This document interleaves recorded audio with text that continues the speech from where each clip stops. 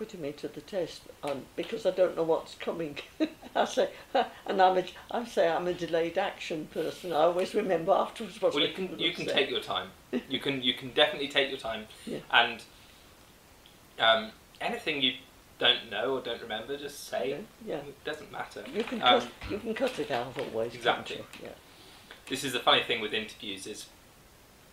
My girlfriend has been doing quite a few interviews recently because we run a festival, yeah, and we won an award, and so people want to interview her, and she always comes back saying, "Oh, it was awful," and I said all these stupid things, and I ummed and ahed through the whole thing, and then the interview comes back, and it's 3 little bits which were perfect, and she looks brilliant and like she's been media trained. Yes. It's just funny like that. Yeah.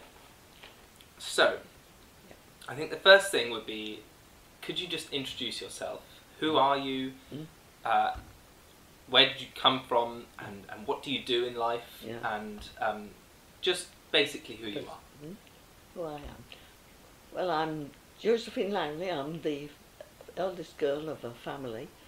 But our parents were Londoners. We've been Londoners. But when they married, they moved out into Kettering in Northamptonshire, and there they had the family with 4 boys and 4 girls. One little boy died when he was 2½, so we were left. And we were Christian and Catholics, and that was very important in our family. So we brought up in Kettering, and went to school. I went to school in Northampton, at the convent school in Northampton, and we had a very happy home life, very happy. But we didn't travel very far when I was young. So by the time I went to college, I went to training college. In those days we had 2-year training college for teachers. I'm back now. I was born in 1919. So in 1937 I was in college, and I came to London for that.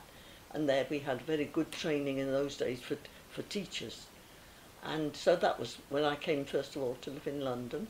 But by that time, my eldest brother was being trained for the priesthood in Birmingham, and we travelled as far as Birmingham in the west from the Midlands and to Heacham on the Wash for our holidays, and that was as far as I had travelled. But then after I finished college, then I taught for a year that coincided with the beginning of the Second World War. So when I taught in a Market Harbour, in a small Catholic school in Market Harbour, but because of the evacuation of children, it quickly became very big with the extra children from London. And the same happened in my hometown, where we had a big house, a 5-bedroom house for the children, but in the second year of the war, 1940, I had decided that my vocation in life was to be a missionary. So in 1940 I entered with a missionary congregation and left. My eldest brother was ordained a priest in Birmingham. My second brother married my school friend Eva and left, and my youngest brother, who was there after the 4 girls came the youngest brother, he went away to boarding school. So the big house was emptied, and of course the evacuee officers came around and spare bedrooms filled up, and that was when your grandmother came and lived in our house. So the house, my mother was of Irish descent, she was a Sullivan, very open house, and with all the evacuee children, and we had 3 Catholic schools that came up from North London. It was all go during the war. They had a wonderful time. They had an open house for the children and for the chaplains there. They all found a home in this house. So that was, but I had left in 1940. So after that, I was brought up in the novitiate down in Coldash in Berkshire. So I knew very little of what was going on in those times because I was in training. That was the background until I entered. I was born in 1919, which makes me 97, and I'm the eldest girl. My family's, the Langley family have come from London for at least 300 years. We've lived in London. My mother was a Sullivan. Her father was one of the who came over from Ireland with the potato famine with absolutely nothing, joined the British Army, so never had any contact with his family after that, and was sent out to India and so on, and married then. He must have been in the barracks at Reading, and married a lady there, Greenaway, who was the daughter of the local pub, being an Irishman. And so, and then she died after they had 4 children, and she died. My mother never knew her mother. She was the youngest. So my grandfather had to bring them up on their own. So she had very little formation. She was brought up in convents like that. But they married my father, and then they had 8 children. And the eldest was born in 1914, in the opening of the war. But they moved out, when they married, they moved out of London. And so the family were brought up in Kettering in Northamptonshire. And how have you lived your life, and how do you live your life now? What's your life been about? My life, I was called, as we're Catholics, I knew that my vocation was to be a missionary. And if you know anything about vocations in life, it's what you're called to do and you're made to do.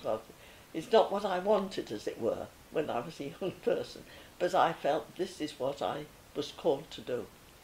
And I've been absolutely wonderful life, the result. I've been all over the world in various, called here and there. I always feel myself, I'm a stopgap person. I've always, when somebody's needed somebody, I've come into that.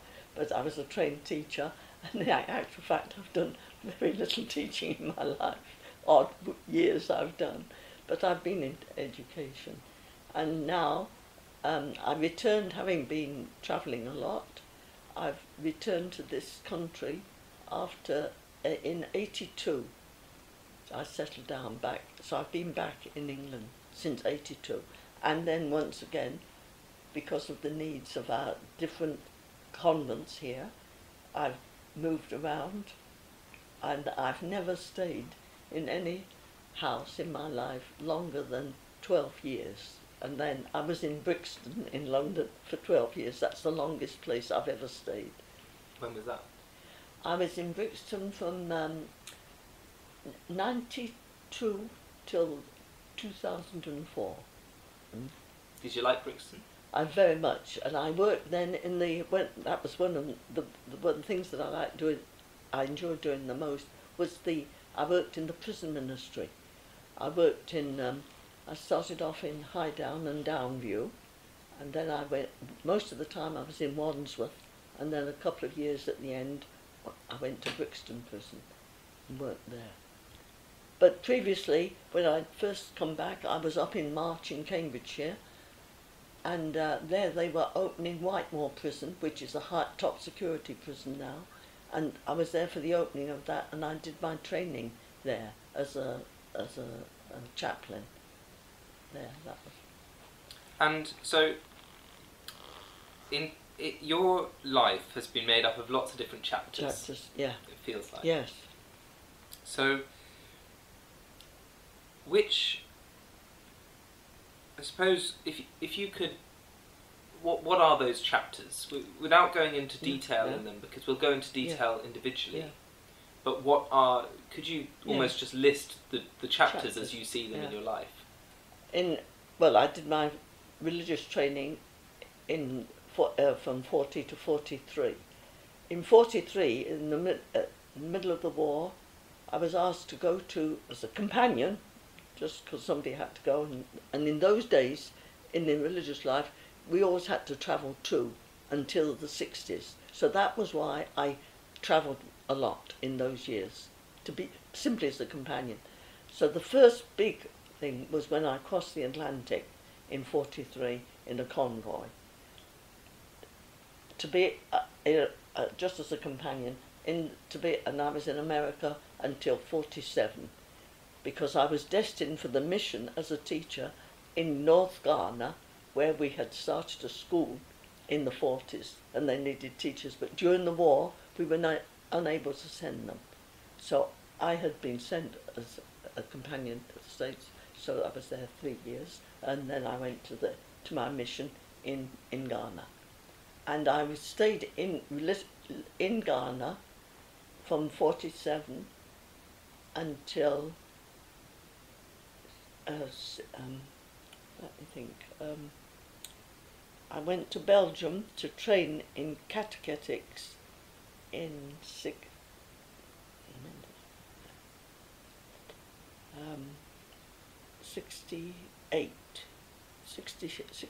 I think. And I was a year in Brussels in Louvain University, and then they decided they needed a catechist in Singapore. So I went over to Singapore to help there, but I had been sent to do training for Ghana. So when I was in Singapore 2 years, but then I was called back to Ghana. So I went back to Ghana in 70, 72. I'm not sure of the dates, I'll have to get the work out. And then I was back in Ghana working in a training of catechists in Ghana until 77, when my mother had a stroke, and I was asked to come back to be with her. So 77 I came back to this country, and I was with my mother, and she died. And then I did a training course in counselling in London, and then I went back to Ghana again in 80, and I was there till 82 when my health wasn't good. So then I came back to England finally in 82. Thank you. And what have you done since coming back to England? when I came back, I went up to March for 2 years, for 18 months. I was sent to March. Then they wanted me to come to the Boltons in London, where we had a big house, post-war house in 2 houses. And I was in the Boltons for 3 years. And then I went to Goodmayes to work for the Catholic Children's Society in Brentwood. And I was in Goodmayes until 90. Then I was asked to come to Brixton, Saltoun Road, and I was there for 18 months, I think. And then I went back to the house. I was to go back to March for 2 years. Then, from then, I went to Brixton for 12 years. Brixton, I left there in 2004. 2005, I was briefly in Coldash for 3 months with an experimental thing that didn't work. So then I went up to Cramlington in Northumberland, and I was there for Cramlington. I was in Cramlington for 3 years. I was asked to go across to Barrow in Furness, where the sisters had been given, someone had left us a house, and that house had to be looked after. So I was in Barrow for 8 months, and then I went for 3 months I was up in Ellen, in north of Aberdeen, for about 6 months, and then I was sent to Coventry, and I was in Coventry for 3 years. And then from Coventry I went to Ealing. I think I was there 18 months. And from Ealing I went up to March, and I've been there for 5 years. you've seen a lot more of the UK than I've seen. So, yeah. It's incredible. Yeah. Yes, I've had great experience here as well as in the other countries. Yeah. With all this moving around, Yes, always. You've got so much energy. Do you think that's given you energy? Yeah, I mean it's a gift to me, isn't it? It's not Amazing. Thank you so much. So, if I could ask you to return to, I suppose, the stage of religious training, probably up to Ghana. So you were in religious training, and then in 47 you went to Ghana. Yeah. So this was a stage where you were really developing, ready to go and serve in Ghana as a teacher. Yeah. So what was that stage like, and what actually was the experience of the training and the learning that you had? Well, I'd trained as a teacher before, you see, and then when I went to the States, that was a wonderful trip across the Atlantic in 43. But when I got there, what did I do there? First of all, I just did secretarial work for a year. Then most of the time, we had in Roslyn in Long Island, when at that time the biggest killer of children was rheumatic heart disease, because it wasn't recognised by doctors, and a Jewish doctor had built this complex for children, beautiful setting up on Long Island with different units for children with rheumatic heart disease.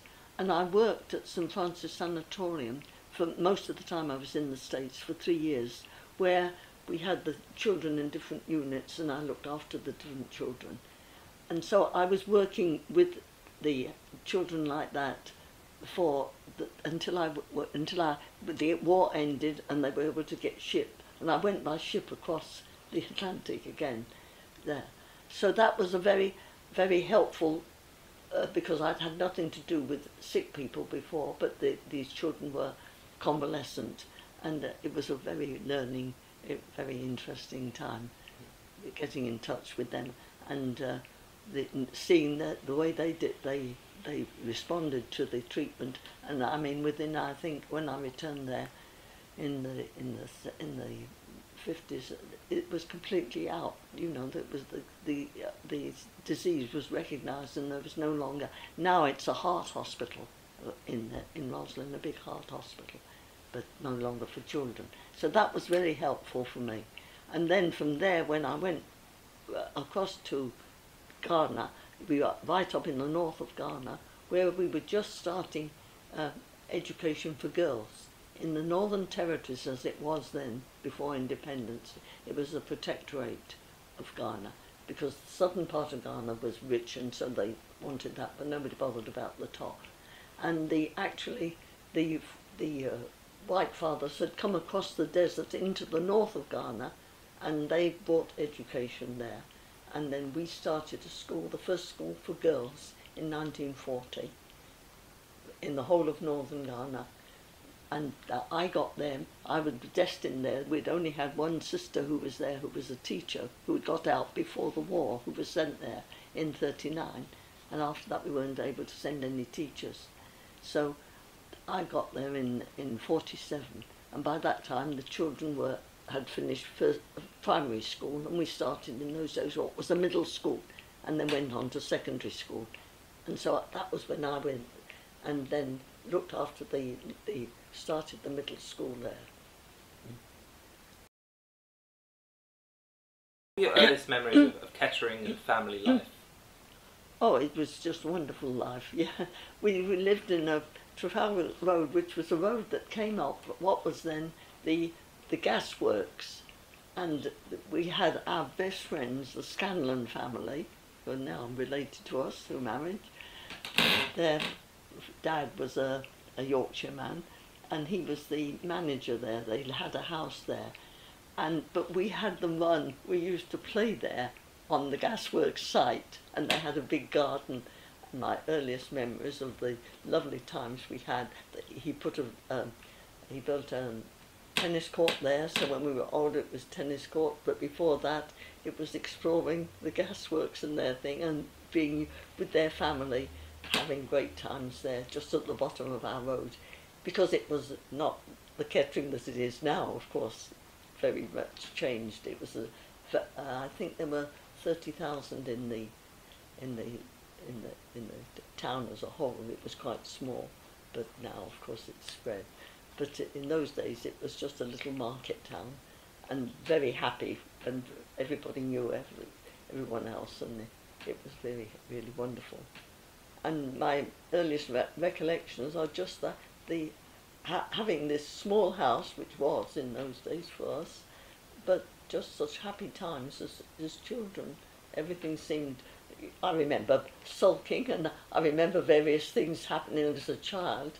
I remember hearing my mother saying to a friend, sitting down in the gasworks garden, yeah, and I remember her saying, you know, Josephine, as they called me then, yeah, Josephine, she's sulky child, and she's rather sulky child. And I overheard this, and I thought, oh, it's not good to be sulky child, I mustn't do that anymore. And I remember the incident when I had sulked outside, and my father came and put his arm around me and said, come in, and I shook it off. I didn't want it, and I think my mother must have been referring to that. That's the only incident I remember. But I remember when I overheard my mother saying, she's a sulky child. I said, oh, that's not what one should be. They don't like you if you do that. So I do remember that incident. I mustn't sulk. I don't think I've sulked ever since. Your whole family, what were they all like? What were their names and what were they like? George Langley, yes, and he was from he lived in Finchley, Highgate. I think they were married in Highgate at St Joseph's, and he was a civil servant, customs and excise officer. He was a very good man, very meticulous, but had a very good sense of humour as well. Yeah, and he died of cancer, pancreatic cancer, and what was strange about the family is we all had nicknames, and we were so friendly, and with the local parish, the local people, that we all had nicknames. And my father was always called Uncle George. We had two eldest brothers went to the Westminster Cathedral Choir School and were trained there. And we had a great friend, one of the priests, Father Coppleston, who was from Devonshire, and he was in the clergy house, but he was a great friend of my eldest brother, and he used to come home. Every week he'd come up on his free day. We became a home for him. And I think that's where he couldn't call my father Dad, he couldn't, so he called him Uncle George, and he used to say to you, wait till your Uncle George comes home, and you know, and the name stuck, and everyone called him Uncle George. And my mother, who was a feisty Irish lady, always very close to the four girls, we just loved her. When we went out with my mother, we used to say, I bag your arm, you know, to hold your arm. And we used to say ahead of us, I bag Mum's arm, because we wanted to hold her arm. We were and she was one, and my young, Mags, who followed me into the convent afterwards, she was 4 years younger than me. She was a very creative actor, and she said, my mother's name was Gertrude Sullivan.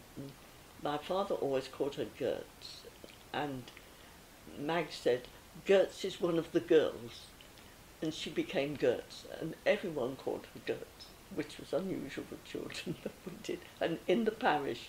So my parents were known as Uncle George and Gertz, which was quite unusual. And Gerard, who was the eldest one, when he went to Oscar, they called him Jerry always, so he remained Jerry to the end of his life, Jerry Langley. And he was also quite an exceptional character. You didn't know him, but Jerry never went from A to B, because he always had to carry someone in his car from... And Basil, the second boy, he was much more like my father, very meticulous and so on. And he just did his own thing and went his own way. But Jerry, half of the family, most of the family were very open, and everyone came home. So Jerry brought everyone home. We were all, his professors from Oscar, they all came home to us. And Basil never had any friends. He was just like that. And I'm the same. Everyone came home with me. Agnes, the next girl, she was more like Basil and never had any friends to come home. Mags was the opposite. She had friends all the time, yes. And Titch was very open as well, the last one, and John, the last one, very open indeed. Yeah, but they had the two who were more like my father. But quiet, but very, at the same time, not distant at all, but different characters. That was the way the family was made up. And John coming at the end, the boy at the end, he was very special. Yeah. Mm. So what did Basil end up doing? Basil, the second boy, he was consumed by the love of aeroplanes from the time he was a little boy. And I remember, I think it was his 10th or 12th birthday, and what did he want? He wanted to go up in an aeroplane. Now, he was born 1917, he's 2 years older than me. And I remember my mother said, that's what you want, that's what you'll have. So that was how she was. And I remember there was between Kettering and Northampton, there was an airport, Sywell. I don't think it's developed, but I think it's still there. And I remember on his, whether it was 10th or 12th birthday, I don't remember, she took him and he went up on his aeroplane. Then he went to Westminster Cathedral Choir School. He was not an academic. He hated it. And we still got letters from him written in hopeless handwriting and spelling. Take me out of this prison, I want to go home, and so on and so on. And he got out, and he said when he left, my father said, what do you want to do? He said, I want to do aeroplanes. This was in the 30s. And so he looked into it to, what's the word I want, an apprenticeship, to apprentice him. And it was too expensive, he couldn't afford it. And then this work, the man who worked with him, Mr. Delacourt, he found a place in Reading, Miles Hawker, the Miles Hawker, which was a small place in outside Reading, yes, and they accepted him. Although we have a letter, it was written about this man, that this boy will never be any good because he's hopeless at maths and he knows nothing. His writing was always appalling. And he was almost illiterate, he couldn't get out. But he liked aeroplanes. And actually then, 1917, he was born. So what year would he have gone? He'd have left school in 33, wouldn't he? Yeah. He was at home for a time, but he couldn't get it. I know he stayed at home for a time, and my father he went for typing and yeah, but he said, that's the only thing I want. If I don't have that, it's the only thing I want. But eventually, so he went as an apprentice to Miles Hawker, started by making, in those days they were wooden aeroplanes, and the struts inside the air screw, they were all strutted. That was his first job. And the war broke out. By that time, he had completed his apprenticeship, and of course, Miles Hawker became very important.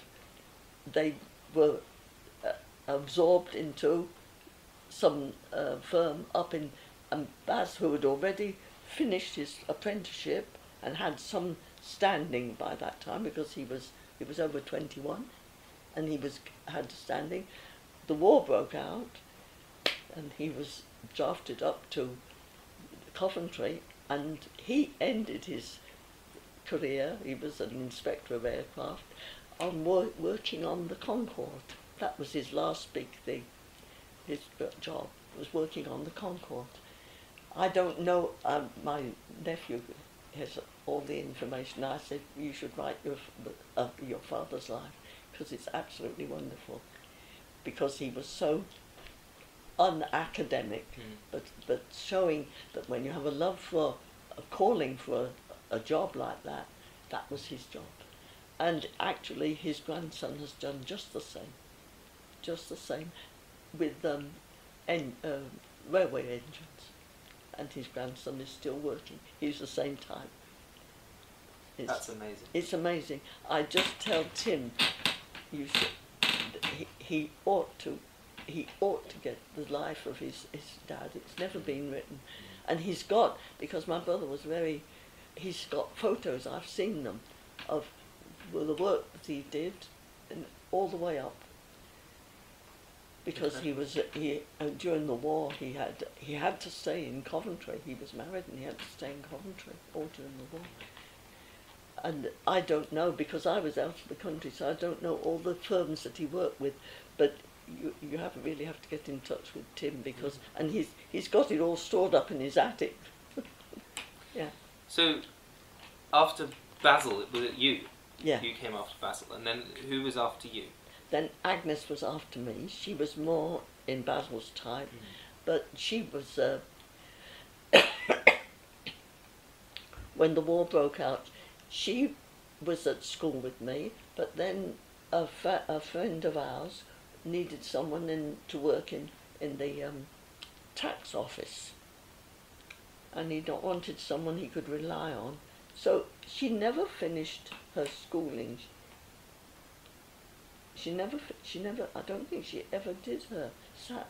As far as I know, she left when she was 16 and went into this, to help this man, and she spent all her time in the tax office. But then when the war broke out, of course, she joined the Land Army because she wanted to stay. And so she did her training in the Land Army in Malton, and then got a job in the local convent looking after their grounds. So she stayed at home all during the year by means like that, and so she was at home all during the year and stayed. And then she actually stayed all her life to be with my father and mother, and that was her vocation in life. And when my father died, he was 72 when he died, and my mother lived on another 25 years. So she was with my mother all that time, and it was absolutely wonderful because she kept the home going. And as there was one priest and two sisters, we had no home. We always had our home. So the home lasted, and she spent her whole life in Kettering, and she died, well, she left Kettering to go to National House for the last 18 months of her life, but otherwise she spent her whole life in Kettering, looking after other people. She was a wonderful person. She cared all her life for other people. That's really wonderful. After Agnes came Margaret. She followed in my footsteps exactly. She left school. She did a year's teaching, which coincided with the first year of the war, and taught in Birmingham during the first year of the war. Then she went to college, and the college I was at, which was originally here in London in St. Charles, when I finished college, 1939, it was the outbreak of war, and they had to be evacuated. And that college, we had our big novitiate, which was built in Coldash, down near Newbury, Thatcham, there. And they'd built this big new wing for novices, because there were a lot of young people joining there. So they asked the Sacred Heart College, which is now Roehampton Institute, this was part of it, they asked to be evacuated there. So they were evacuated to our place down in Koldash, which is a big place, and the college was evacuated there. So when I entered, I had left the college 1 year, taught for 1 year, went then to the novitiate, but the college was already also on that same campus. So you were with her? And she went to do her teacher training, Mags. Mm. I was in the novitiate doing my training, and she was in the college, yes, all the time. She did the same as me. She finished college, and then she went and taught for a year, and then she entered the novitiate, went back to the novitiate to go on a missionary life. But that was post-war, and we had a school in Canning Town, which had been bombed, and unfortunately for Mags, her whole life as a missionary was spent teaching in England, in downtown. So she started off in Canning Town, where we were just rebuilding because the whole site had been bombed there, and she taught there. And then we had opened a school in Liverpool. We were asked to go to help at the cathedral, but she went up there and downtown Liverpool, and she loved that. And she taught there. At the Koldash, coming back to Koldash, that has a history of its own. That original house belonged to a Lady Alice Fitzwilliam, who was an Irish lady, and her husband died. This is back in the 1920s, I think, and she bequeathed that house, which is on the ridge in Koldash, a very beautiful site, gave it to our sisters for the use of children, to be used for needy children. And actually, her husband died, Lady Alice Fitzwilliam gave that. We moved in and put an extension on, and immediately started with orphans that came to us. And then during the war, of course, that extended. Lady Alice Fitzwilliam went and lived in a farm at the bottom of the hill there. The site is very beautiful. And then when she was ill, she came back, and we nursed her till she died, and she's buried in the cemetery there. Meanwhile, the school had developed, and especially during the war years, and a saga of its own, how the Americans helped us there with that school. That's a saga of its own. And but then that school developed so much as Koldash developed, which is a very upper class region and school going, and it was a private school, originally just an orphanage, but so then they wanted to make it into a state school run by the church, a Catholic primary school. So they needed a head teacher for this to change it, because anyone could be, various people in the private that would be teaching there. So then Mags was asked to come down from Liverpool, where she had been head there, and to start turning this into a Catholic primary school, which is still going to this moment. She did that for a few years, but then Berkshire were offering early retirement, so she jumped on the bandwagon and asked for, could she retire? She spent all her life there, so she did. She got early retirement, and she went on a sabbatical, and then she was posted to Malta, to we have houses in Malta, and she was there just 1 year, and that coincided with my leaving March. And they needed a catechist. She was a trained catechist as well. They needed a catechist in March, because I was asked to come to the Boltons. So she only had 1 year in Malta. Then she came to March, and she was there, and she worked there. And then we opened a mission house in Peterborough, in the new development of Peterborough, in the Ortons. And she worked in the Ortons there. She was there. Then she went up to Cramlington and she worked there. And then from Cramlington, she came down to London and she worked, she was a bit like me then, she worked in various houses. She was in our house in Putney and Wimbledon. And then in Wimbledon, then that was when she got cancer in 2010, and she died in 2011. Yeah. And she asked, when the provincial said, where do you want? She came up to March and spent the last few months there, and then went to Canning Town to die. She wanted to go back to Canning Town to the East End, and she's buried there in Canning Town. Yeah. Why did she want to go back to Canning Town? Is that the family roots? Well, it was because she loved it. In the beginning, she'd taught there when she came up, finished the novitiate, and that's where she began her teaching career. And we also have a care home. It was bombed during the war. We built it was being redone, and we finally put it as a care home for our elderly sisters. And so she knew she was dying. So when she had the cancer, and so she said she'd like to go there and die and be buried in Canning Town, where she'd started her in life. So one of you ended up teaching. Yes. Yes. All the teaching that you didn't do got done by her, and more. She was a head teacher. Yes, yes, she was head. She didn't like being head. She was head in Liverpool, and then she stepped down and said, Mrs. Mack was a wonderful person. So she said to Mrs. Mack, Mrs. Mack became head, and she became deputy head, and then she moved down to. I've never heard of that happening before. No, that happened in Liverpool. Yes, that's. And then the last one, Mary.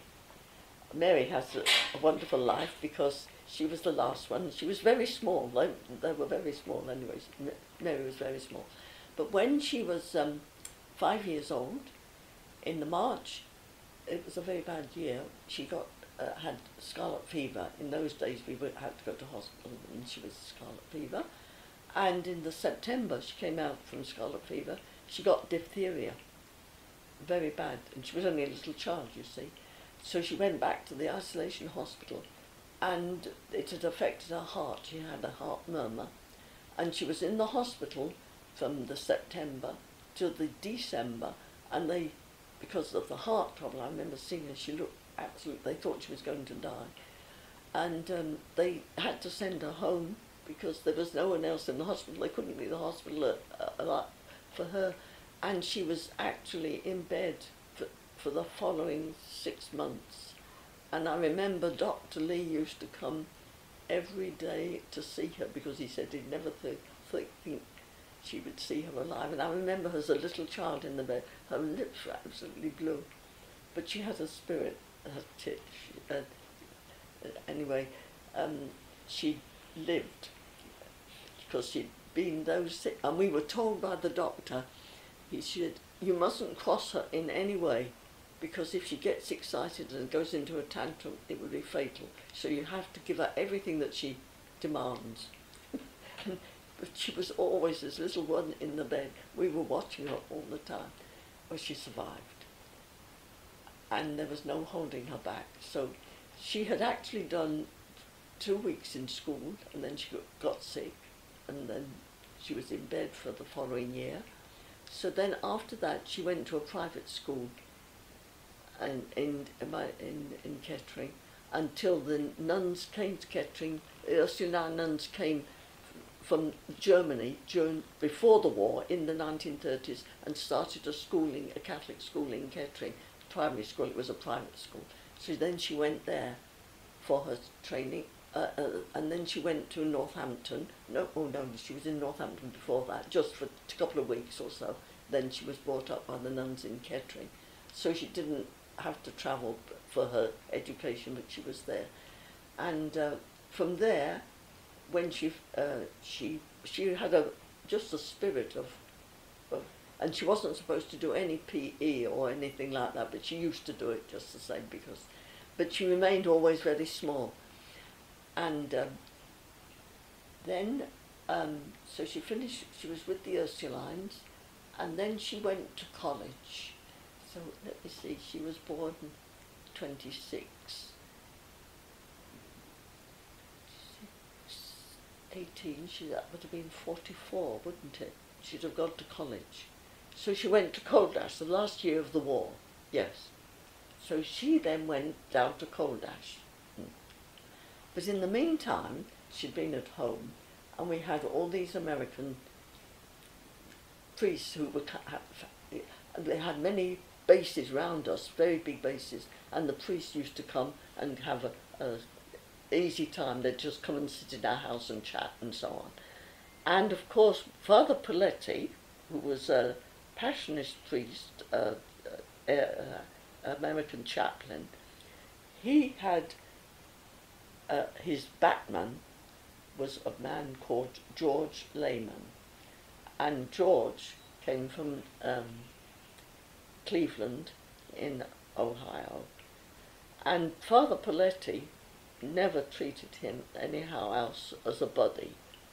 And George had entered, he had very bad eyesight, so he couldn't do anything, so that he was Batman. And he was a very good driver and very musical. And so George never sat outside in the car, when in the Jeep. He was in the house. So then he fell in love with Titch. When Titch was in school, when Mary was in school, she was so small, they gave her the name of Titch, so she was always called Titch. Mags, by the way, became Mags. Margaret never got Mags, but Titch. So for all her life, she was Titch for us, but George, he always called her Mary. So anyhow, he proposed to her, and she said to her mother, "Do you think?" She said, "Well, if you love her, if you love him, okay." But she only had, by that time, she'd only done 1 year in the training college. And then he wanted to marry her because it was the end of the war, 45, and if he didn't, he couldn't get her back. So they decided. So she got married to George, and I think she was just 20. And later on in her life, she said, "I should never have done that, but I did." And so she found herself then on the Queen Mary going across, and that would have been, by this time I was in Roslyn in Long Island. So George, there's another whole saga about George, of course.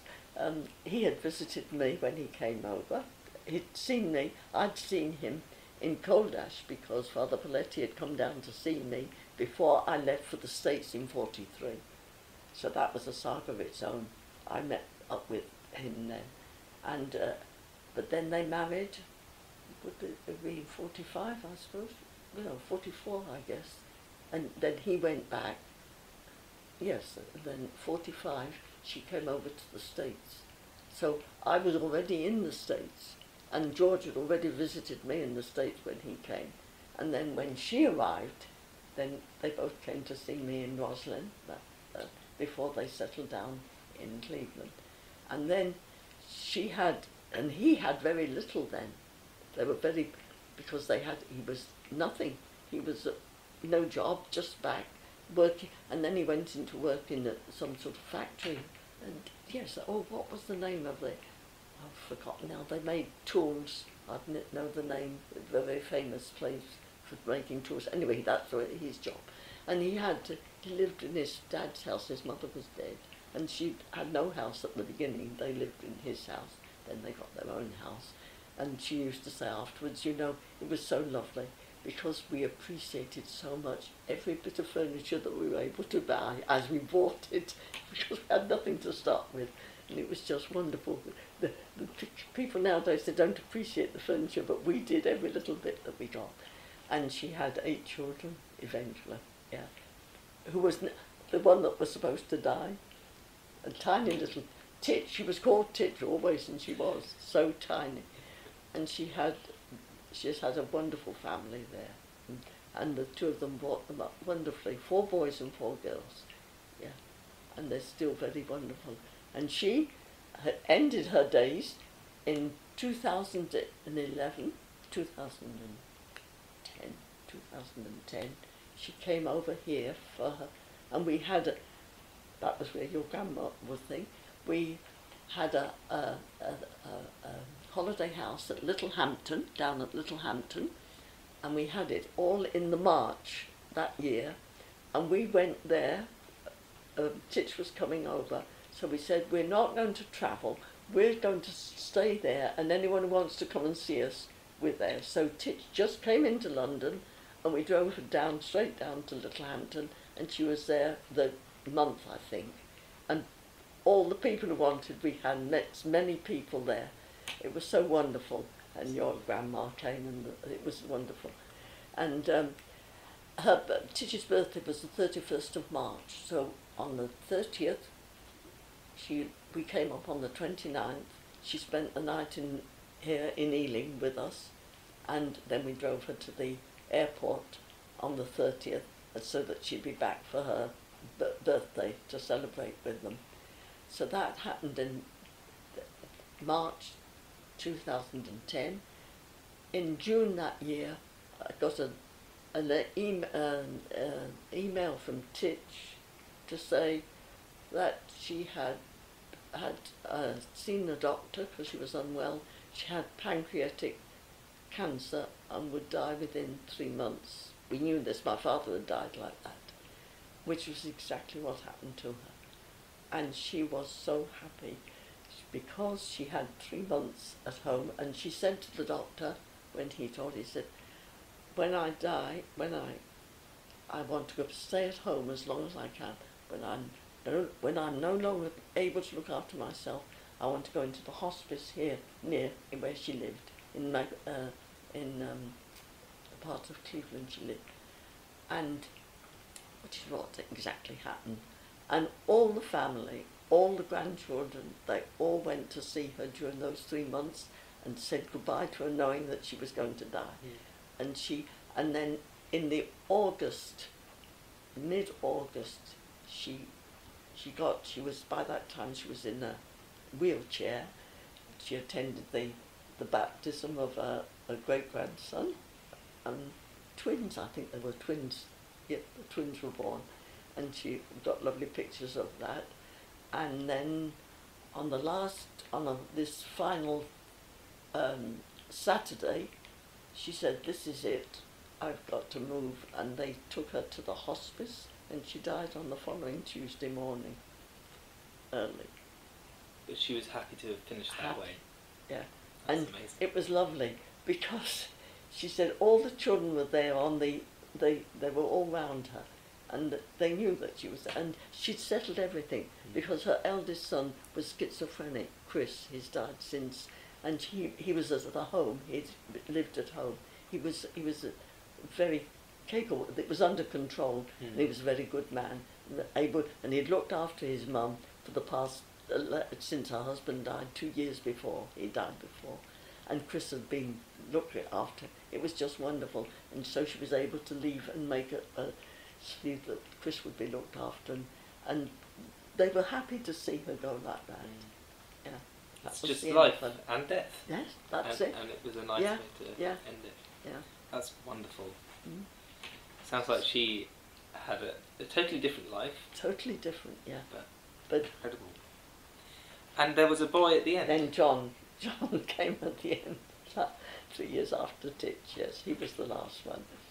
I want to hear about John before we have lunch. After lunch. Before we have lunch. Oh no, okay, that's fine.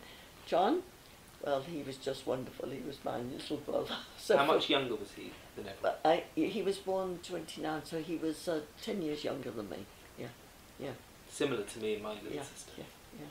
And he was just so lovely before. So for me, well, for all of us, John was very special, and also he married late because of the circumstances and so on, and but then he's passed on in his family very much the same as Titch's family too. But they're different because they're American brought up, and there's more spread out.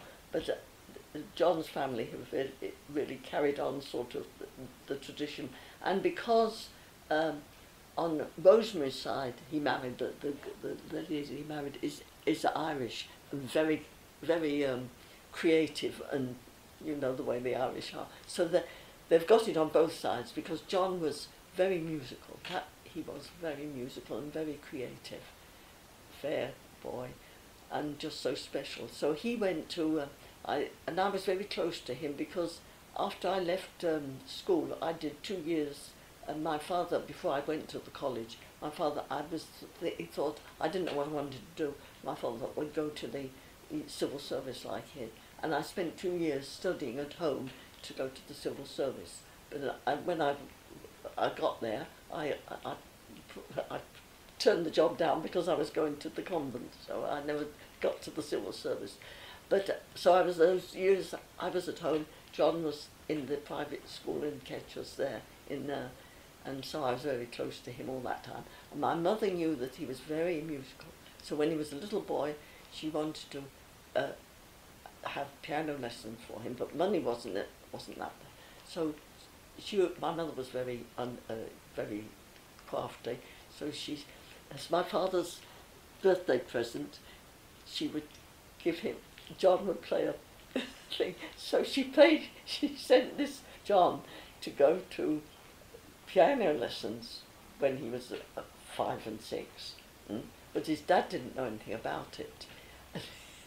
And so, and my father was always he came back from the office at 4:30, and if you weren't back from school, where were you, you know? So John used to go for his music lesson, and he would go, that was all right when my father wasn't there. Then he'd come back, and my father was back, so he'd come in the house, but he put the music books under the mat on the front door. So he came in through the back door, and my father would see him coming. You're a bit late from school. Yes, he said, we were late afterwards and so on. And then he'd have to go to the front door, and he'd say, I open the front door and let my music books in and close them. He had to keep it quiet. So so then when my father's birthday came, he went in, and that was it, and John was playing the piano. So it was okay after that. He went on, and he was. And then so he went through the school then, and then when the war broke out, and when he was 11, he didn't go to the Westminster Quiet School. We had the Dominicans who had a private school at Laxton between Kettering and Stamford. So he was brought up by the Dominicans there. And so the result was that during the war, he was close at home, and he used to come home on a bicycle when he got the chance. And the Dominicans would come home, more priests in the house, a lot more fun and games in the house. And so he was at home, as it were, but in the school, and then from there, you see, I think after that, I lost it, I was out, but I think what age would he have to do his, he had to do his military service whenever he left school, I suppose, when he finished his... 18 or so? Yeah. He would have gone, so but he hated it. He went into the Air Force. He loathed it. Wasn't his style at all. But so he had to do that. I was away. Then he went to Strawberry Hill, trained as a teacher, but he also got his LRAM, but he was at Strawberry Hill. He did his training there. And then he met, he must have got a job here in London, because he was playing the organ in the Pimlico, in the what's the name of the church there? Forgotten the name. Claverton Street. The Claverton Street, there was a church, Catholic church there with it, and actually our sisters lived there, and we were bombed during the war, and we left it. But that was the church, and he played the organ there. That was very important for him. And in the choir was this nice young lady, Rosemary. And they fell in love. I think she's 10 years younger than him. But anyway, they got married finally. But by this time he was quite a bit older, because he'd trained, done his military service, taught, and he was teaching here in London with her. And so they got married in 60. They got married. My father died in 59 and he got married in 60. So he was quite late compared with the others, with the rest, the other family.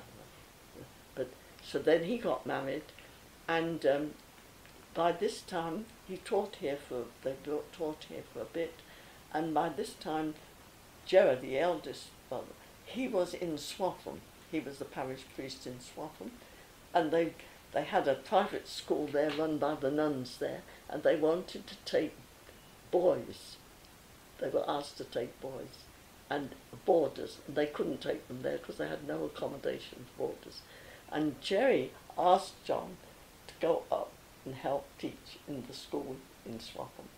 So they left London and they went to Swaffham, and the first 3 children were born while they were in Swaffham. Yeah.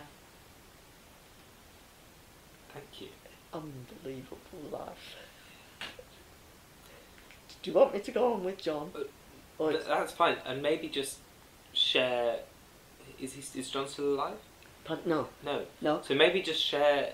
Quickly, they moved from Swaffham yeah. To Bedford then, to Elstow, Bedford, and the Maggie Down were born in Bedford. You know, the first 4 children were born in Swaffham, but then they came to Bedford, to Elstow, this lovely house there, and they stayed there.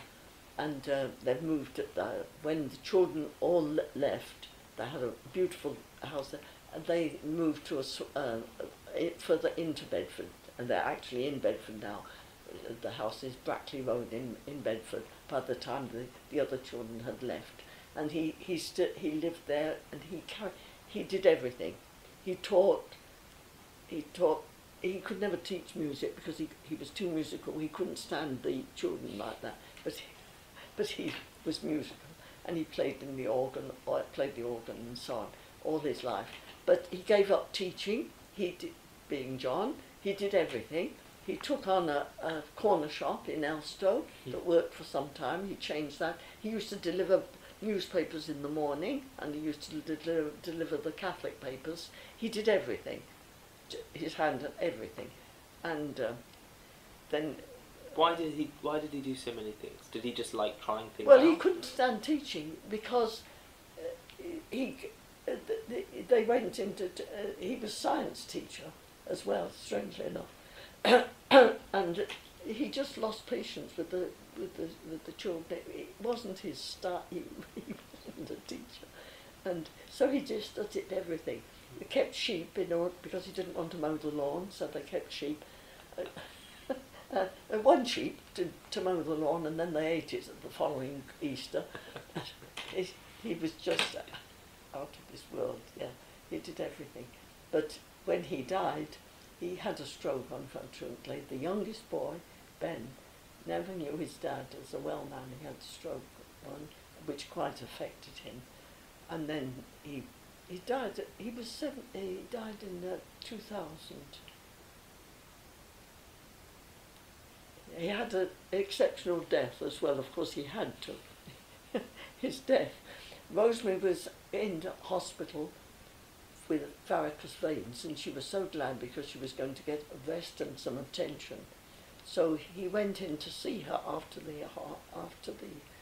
and he was having difficulty walking. And when it was just after the operation, and he went to see, and one of his daughters was with him, and he couldn't walk. He was in the hospital itself, and he'd had a bit of difficulty, but suddenly he just couldn't.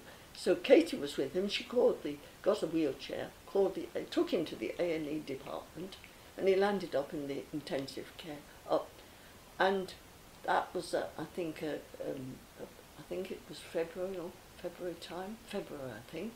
So Rosemary was down expecting a lot of attention and got none because John was dangerously ill.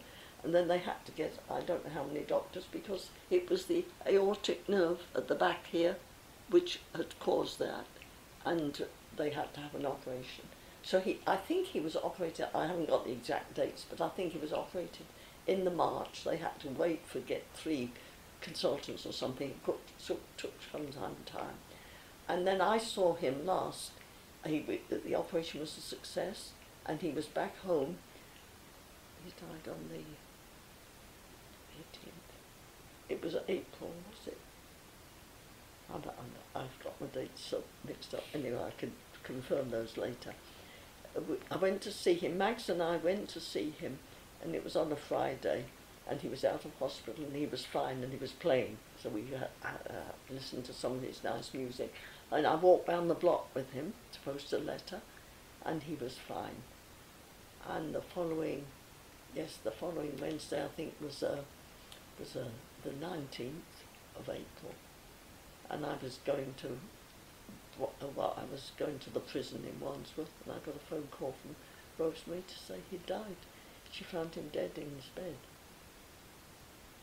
As quick as that. And it was the medics were very disappointed because the operation had been a success, but it was a blood clot. So he died like that, just as sudden as that, which was lovely for him, but very hard for Rosemary. I can imagine. Yeah. But an extraordinary character through his life. Yeah, he was quite out of this world altogether, yeah. Thank you so much. Sorry. We have come to know each other through my grandma. Yeah. And how did that meeting happen? And when did you meet her? And how did that story evolve? Yeah. Well, you sorry. My grandmother knows the background of how she came to Kettering. So I only know from Kettering that when I was there, it was just the last few months, because she'd been in a different billet in Kettering, that she came to our house. And I don't know the exact date, you'd have to get it from your grandma. But she was certainly there in 1940 when I left, the year that I left. I left in the September, and in the April, Jerry had been ordained, and March Baz was married, that's right. Now, I don't know if she was there for that time, but she certainly came that year, and she was in the house when I left. So I really didn't know her well. It was my sisters who knew her well. So I knew her, and also her brother. Yeah, he was in our house as well. I remember him. But then I was... Is that Peter or Gary? Gary, yeah, Gary, the little one who was there. And so I have those memories of her, but then afterwards she was just a name to me, because once we entered the convent in those days, it was forever, and we never thought we'd come home again as a missionary, you see. Well, I went on my way, and I did come home several times to bring other people and for other reasons. But then, so I really didn't get in touch with her again as a person until I came back to England, those 3 years that I was here at the end of the 77 to 80 with my mother. Then I met up with her, and then I met your granddad, and that was how I came back. Because she, in the meantime, of course, she was very much part of the family.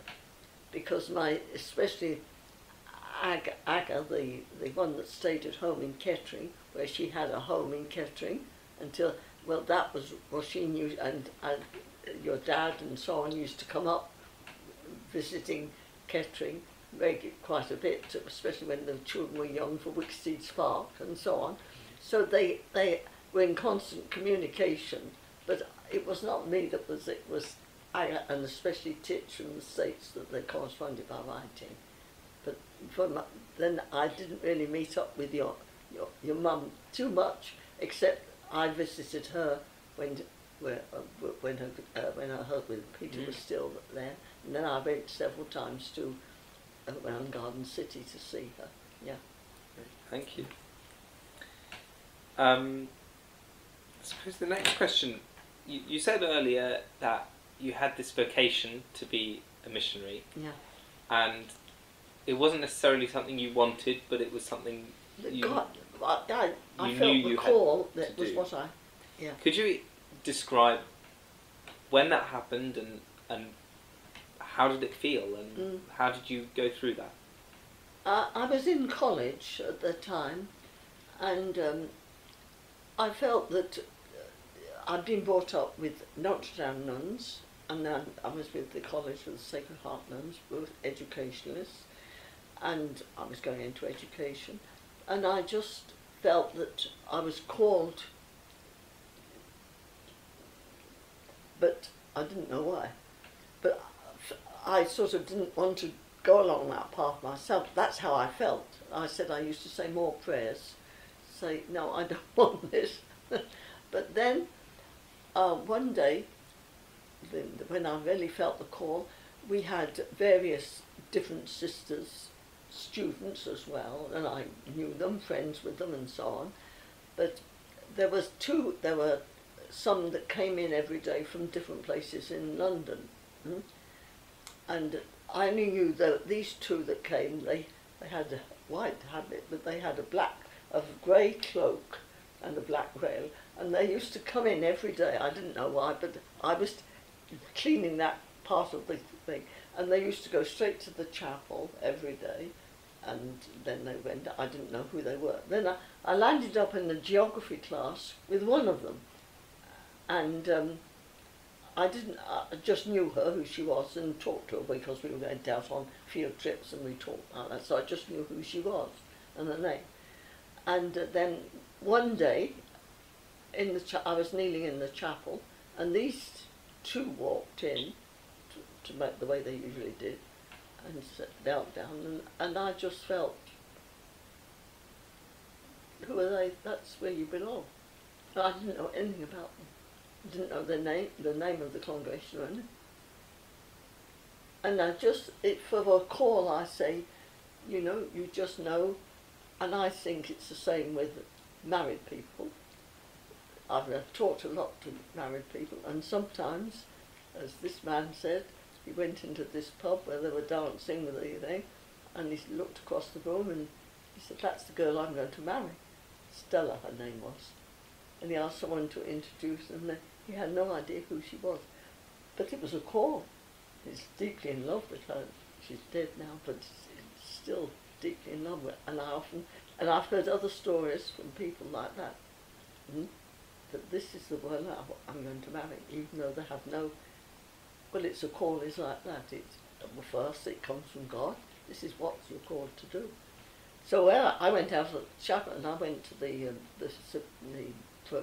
one who was the superior, whatever, the president there of the college. And I just said to her, who are these nuns? I don't know who they are. I don't know who they are. She said, oh, they're Franciscan Missionaries of Mary. I didn't know at that time that their congregation were in touch with ours because they were going to be evacuated to our place. I didn't know any of that. But this nun who knew me, very, very wonderful nun, she knew me as a person and one of the students. And she just said, oh yes, she said, I think that would be a good place for you to be. And she said, I'll make an appointment. And they were nuns. They lived in Claverton Street here in Victoria, and she made the appointment, and and I went to see them, and I thought, well, the missionary. I'd never thought of the missions. I hadn't been attracted in any way, but it was simply that call that this was what I wanted to do. So I saw them there, and then I left college, and the principal said to me, the best thing, you don't go right away from college, teach for a year and make sure, you see, which is what I did. Went out, and then during that year, 1939 to 40, while I was teaching, then I told my parents, and they all everyone said to me, so all the people knew, why are you going there? I said, I haven't the slightest idea, because why didn't you go to an order that you know? I said, I don't know, but this is the one I'm going to, because I don't know, but this is the one I'm forward to. And it was just like that. And I entered with them, and I found it very difficult at the beginning. I thought, especially the way we lived in those days, I said, we're all completely man to behave like this. But if this is what you want of me, okay. And I just said, you know, when I get to the missions it will be different and so on. And but I fought it quite a bit at the beginning, but I knew that, although I didn't want it, I knew that's where I belonged. And I don't know if any other people following a call know that this is what I've got to do, even though I'm not very happy doing it. But once I got on the way, and I never looked back afterwards, it was absolutely wonderful. And you said how you lived in those days. So what were those initial difficulties? It was very regimented. Everything was regimented, and it worked by the rule like this. And I mean, for now, the theology that, I don't know if you were brought up on, but we were brought up, is absolutely abominable. Absolutely abominable. We were all taught, if you don't go to Mass, you go to hell, and what sort of person would like a God that's going to send you to hell? It's not the right God, but we were brought up like that. And I understand why many of the young ones don't want anything to do with that, neither would I. I don't want anything to do with a God like that. That's not the God. And unless you take the time to see that it was a very bad theology. But as in everything in life, if you look back into history, you'll see the reasons why it was like this. If you don't have a sense of history, you'll never understand how life evolves and help it change if we look at history. And that's, for me, that's the problem with our world. We do not learn from, and yet our main way of learning, with the French Enlightenment, when everything went up here. But that's only a small part of the body. The main part is down here, with the gut and the affections. And that's been the big difficulty in the whole of life. And of course it hit religion as well. So, and some, I've heard it explained, you know, very often, it's simply, well, some part of a simple explanation, but the easiest way, people, we always want power. That's all of us. It's in the beginning of the gospel. We wanted power, you know, we all want to be God. We all want to do our own thing, which is natural, it's in us. But it's also, it can go too far, like anything out of thing, and you go wrong. But if we, any institution, whatever it is, be it church, civil, the easiest way to govern them is by rules and regulations. So that's what we do. But it's not the best way.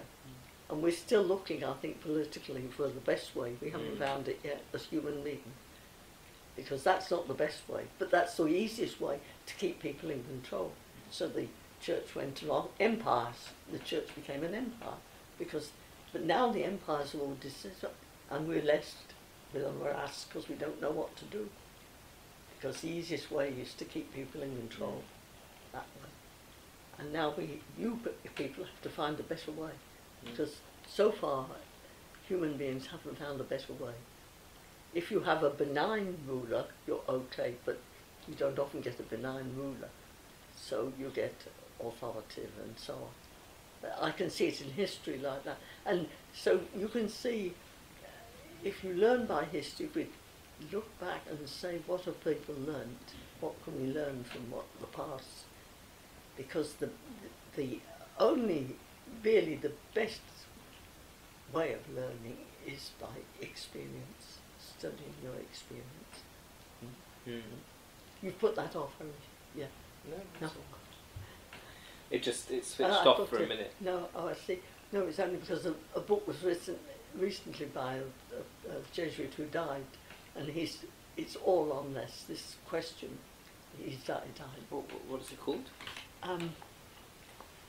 Give me time. I'll tell you afterwards. Okay, I'll note down for later. Jerry Hughes, what is it called? I'm hopeless on titles. I know the book, but it will come. I'll ask you later. Oh yeah. Jerry Hughes. Jerry Hughes.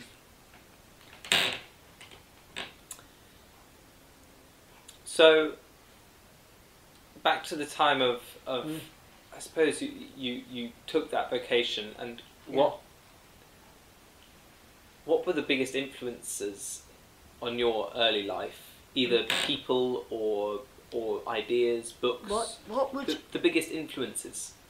Influences? Well, I think probably I thought what formed me is a lot of the beginnings of our institute and how the missionary went out ready for anything, and I think that we were ready for anything. So I was ready to go when I was going. I went, and I always say that. And also, the congregation to which I belong, it's such a lovely family spirit. Wherever I am in the world, I walk into an FM and I'm at home.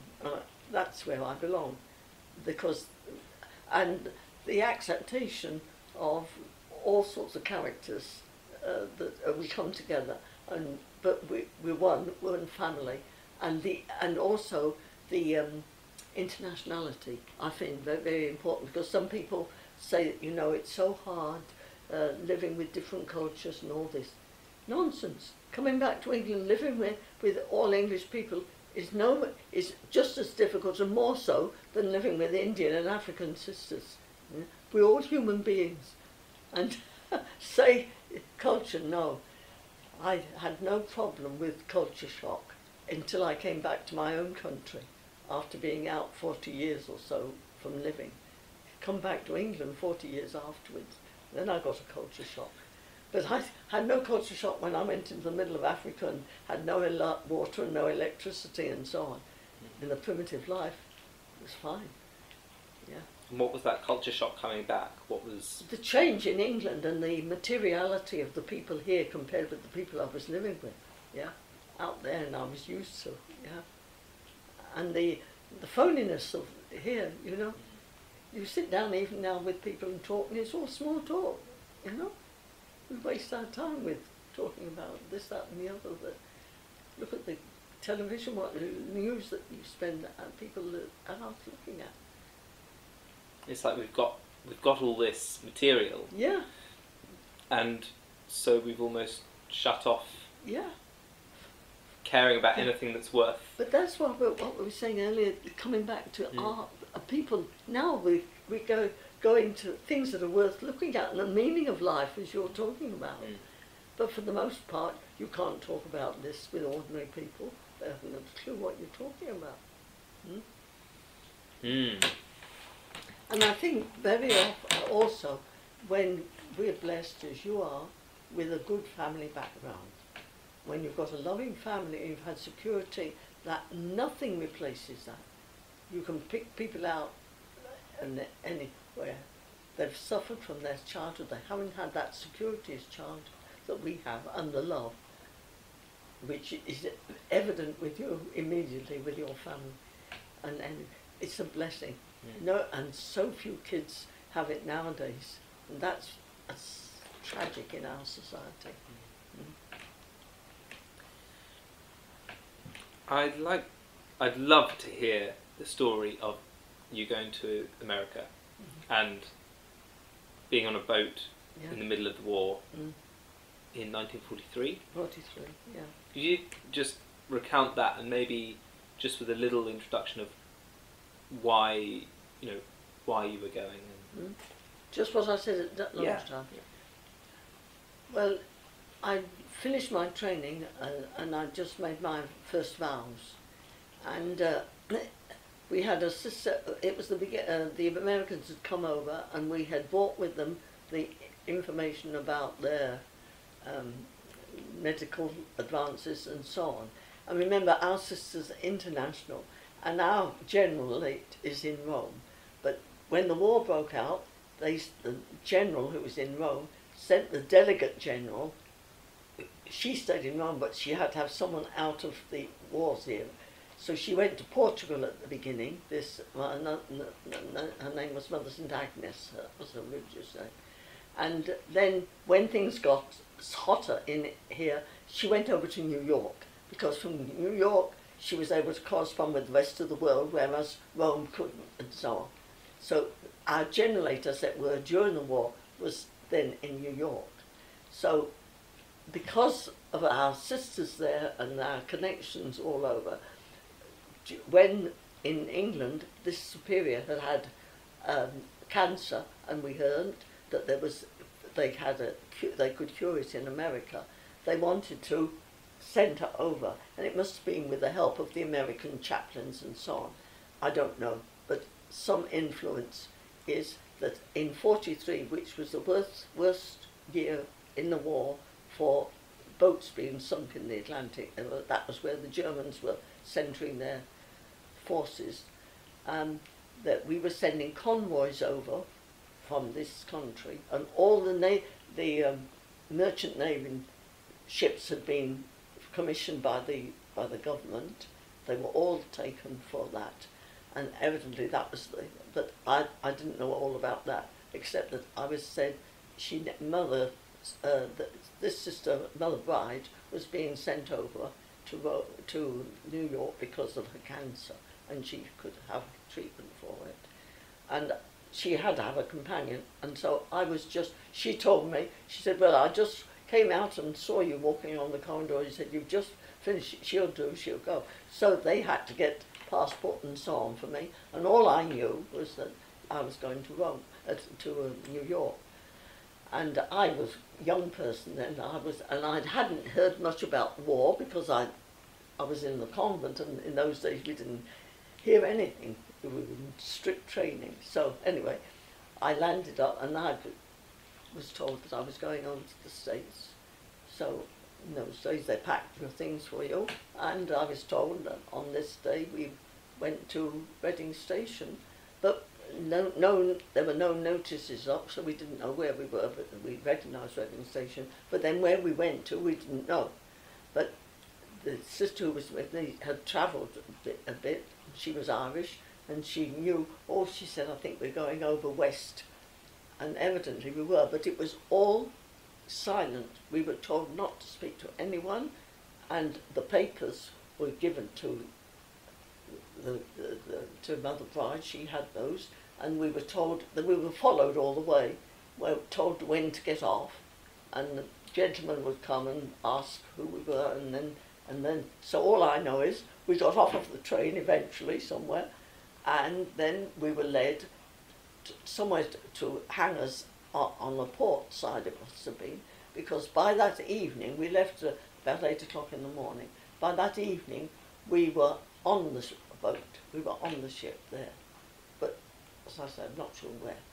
And I think we started off the next day, but we found ourselves on the ship, which there were other passengers. I think there were about 10 of us all together, but we weren't supposed to speak to anyone.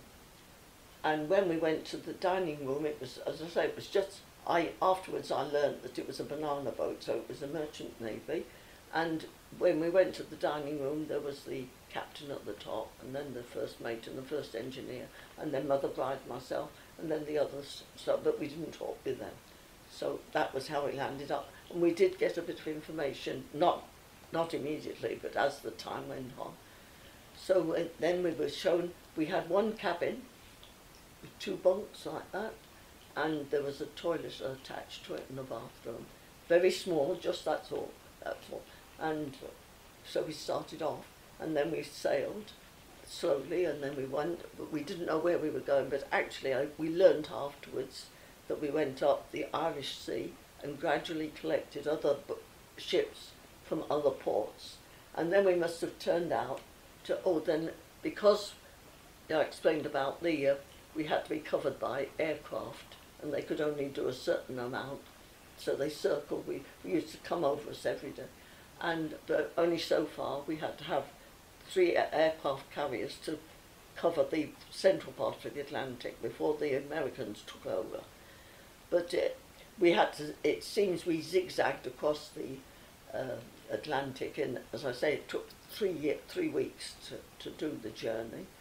And as from the second or third night out, we were told we couldn't undress at all, because we had life jackets on all the time, day and night.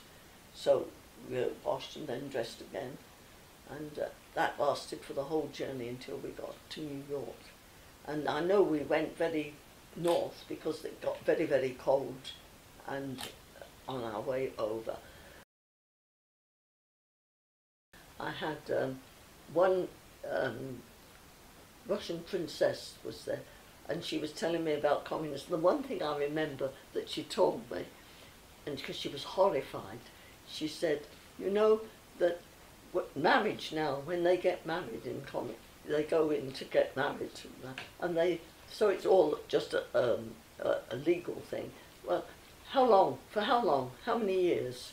And you said, how many years did you want to get married for? And it was signed on the document. That was what she told me.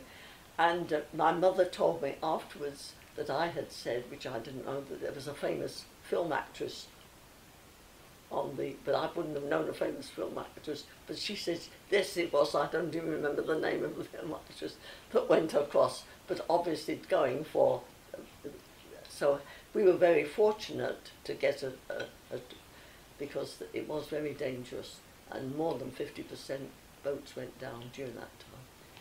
But the greater excitement was to arrive in New York on a Sunday afternoon and see the lights of New York going. And the delegate general came down, and the first thing she was saying, look at the lights, look at the lights. Because it was so beautiful, yes. So that was the trip across. That's amazing. Wow. It was great. It was a great experience, and I loved it. I loved it, and especially on the deck. And I met on the deck at night. I loved it, especially with the moon. I've always loved sailing since then. It's the best way of travelling. But then I met the Maltese man who told me that in the steerage that we didn't know anything about, that there were 10 or a dozen men there who'd been mostly Maltese, working on the shipyards here, and they were going across, being shipped across to the West Indies, where we were building the ships there, and they were taken across too. On the same boat? They were in the steerage. We didn't even see them. I met this man. He was 3 weeks. Yeah. For 3 weeks on the same boat, and you didn't even. I only saw him a couple of nights we met. Because I used to walk around the boat at night because I loved it out there with the moon, and he came and stood beside me and we were talking, and then he gave me this information. So he said, "Oh, we're downstairs more. Probably he wasn't supposed to be up there, I should imagine, but he was."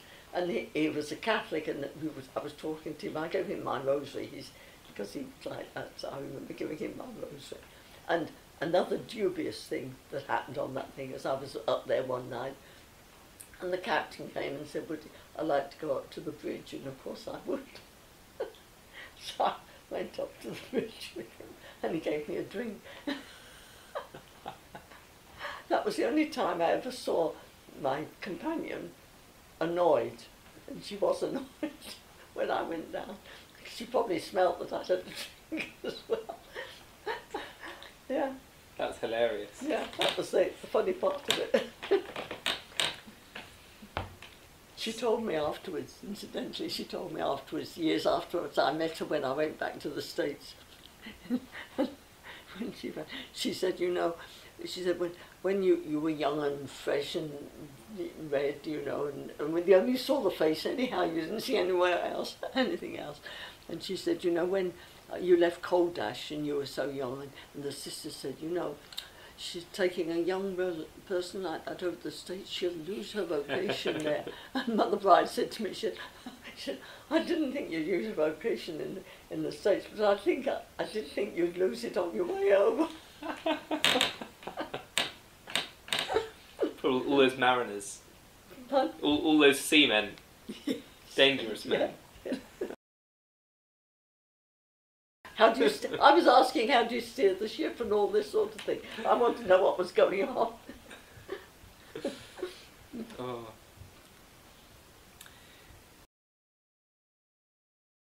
I really want to hear about Ghana, and that's a long story. Yeah, just why you were going, and the first impressions getting there, and what happened. Yeah.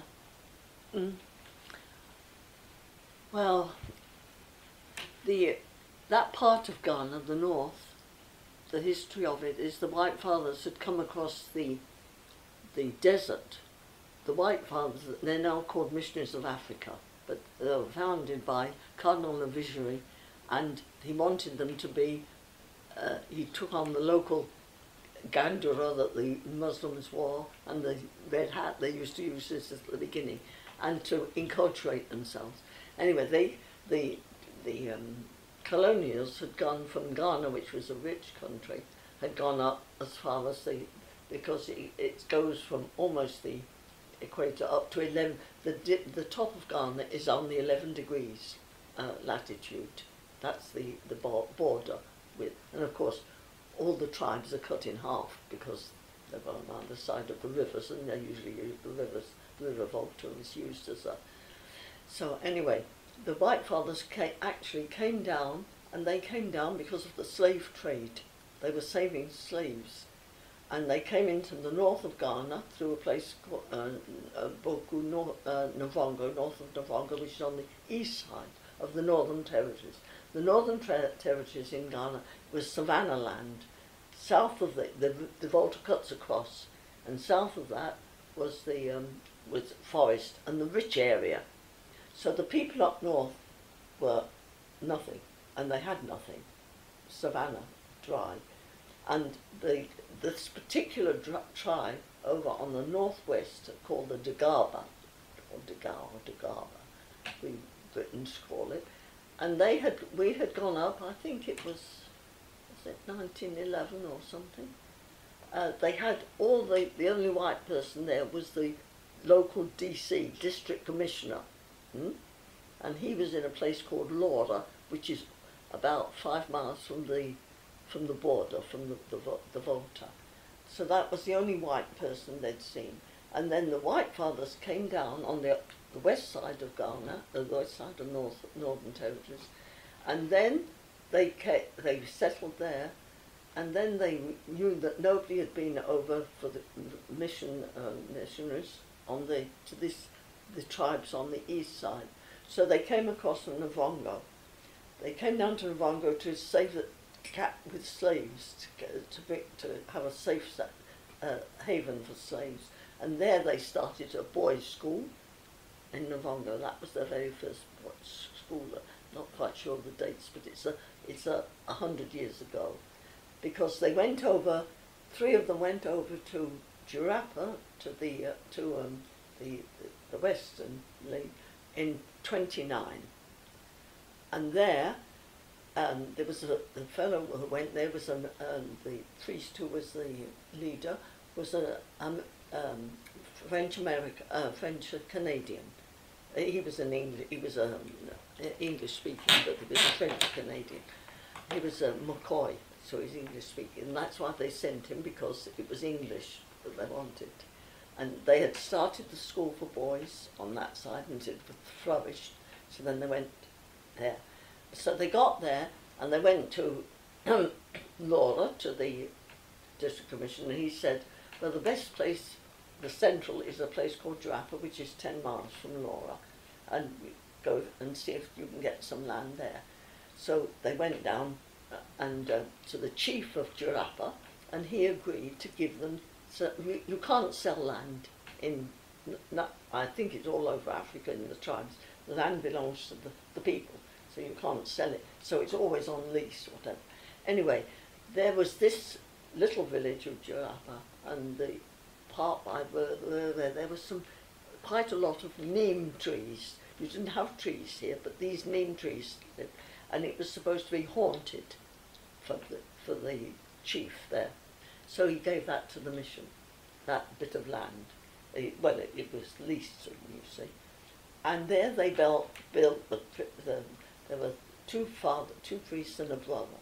And so the first thing was to build them 3 little mud huts with thatch roofs for them to live in.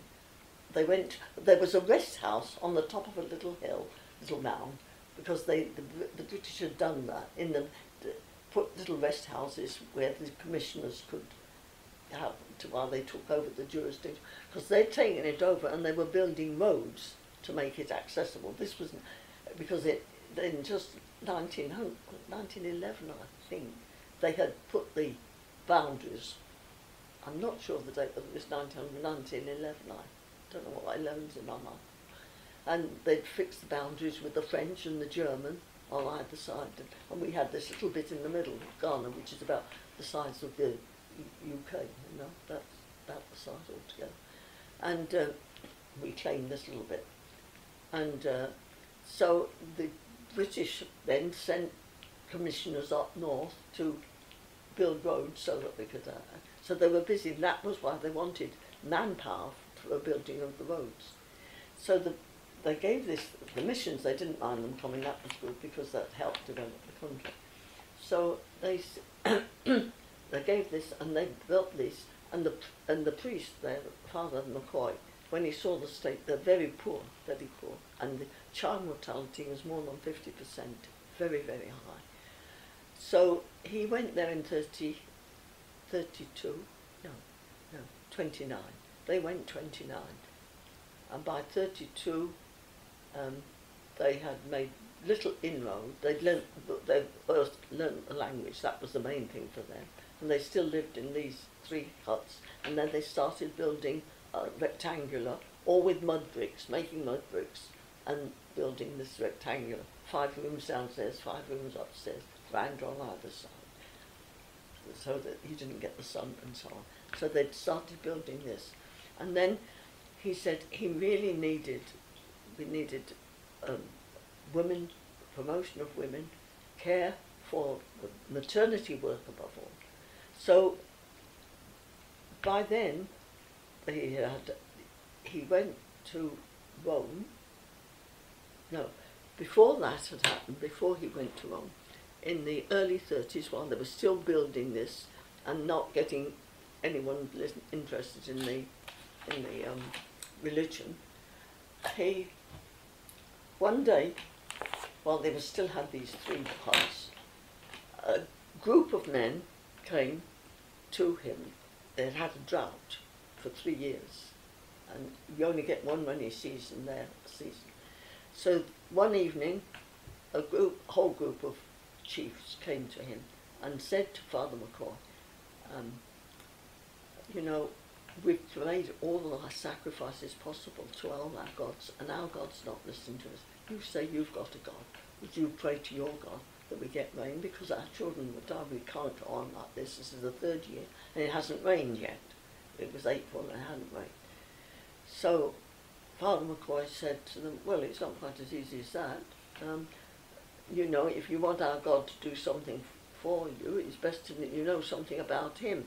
So if you'd like to know something about our God, then we pray to him, because but you will have to come and know something about him. So they had a palaver. They went off and palavered whether it was worth it. And they came back and they agreed. So he said, well, come into the chapel. One of these was a chapel, just a round hut. So and they said, you pray. No, he said, you pray, you tell. So there they went in, they sit back on their haunches always and pray. So, and they just prayed like that, like the way they do. That's to beg someone's own God. Namwin, that's the head god. Na is a chief. The Win is one of their gods. They've got lots of gods, and Namwin is the main god, the chief god. So they begged him, oh, we want, our children are dying and so on, and if we don't send the rain, we'll have it. And they prayed that, and then he joined them and prayed. So then they went out and they had palaver together and said, well, now you, all right, well, if you get rain, and then you've got to come back and so on. And as we say, the miracle of the rain that went, that evening, when they got back, every village that had sent an elder, the rain poured down. And you know how regional rains are, yeah? All the villages were drenched that sent. Well, I mean, this is an established fact there, and it just spread from there. All the villages that sent, more villages came, not only from Ghana, but across the river. It was the same tribe, the Dagarbas, the same tribe. They came from the French side, walking 60 miles or more to pray for rain, and they all got rain that came. And the exodus was so great, the people coming to Joppa to pray and to come back for catechism, which continued over a few years, that the documents, the French government went to Accra and said, what's happening up in the northwest, because all the people from our part are moving over, and they say it's in a religious reason, can you look into it?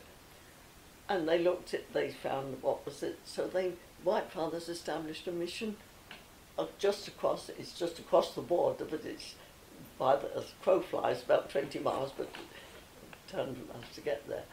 And the White Fathers established a mission in Dissin to stop the people coming across. Now that's established in the archives of there, but it did actually happen. Yeah, that was it. They call it the miracle. He's written a book on it. Father McCoy has written it down. Yeah, that actually happened. That was the beginning, and so the number of converts, they came and they used to come and walk up, and they put all the catechism into the local language and so on, and it spread. So there were a large number of people, and then Father McCoy realized we need to develop to provide means, because from the beginning they'd started giving aspirins and helping them, and one of the fathers ran a dispensary like that with whatever he had. So Father McCoy by 36, he went to Rome to us. He knew us in Ghana, and he begged and begged for sisters. And he said, well, we've got to train them, and we'll send them. They went eventually in 39. By the time they'd trained a midwife and a sister for teacher. So the result was that fathers went in 29. 39, we actually went. They had built then, by that time, they'd built this house, or mud house, and the fathers lived in it. When they knew the sisters were coming, they built another house. By this time, they'd taught the people to cut the laterite stone. It's a red stone, laterite, and they taught them how to cut that out of the rock. And their father's house was then built in laterite stone. Ours was still they gave us the old one, the mud. And then they built on a maternity, which was the first thing, all in laterite. It's still standing, that laterite thing.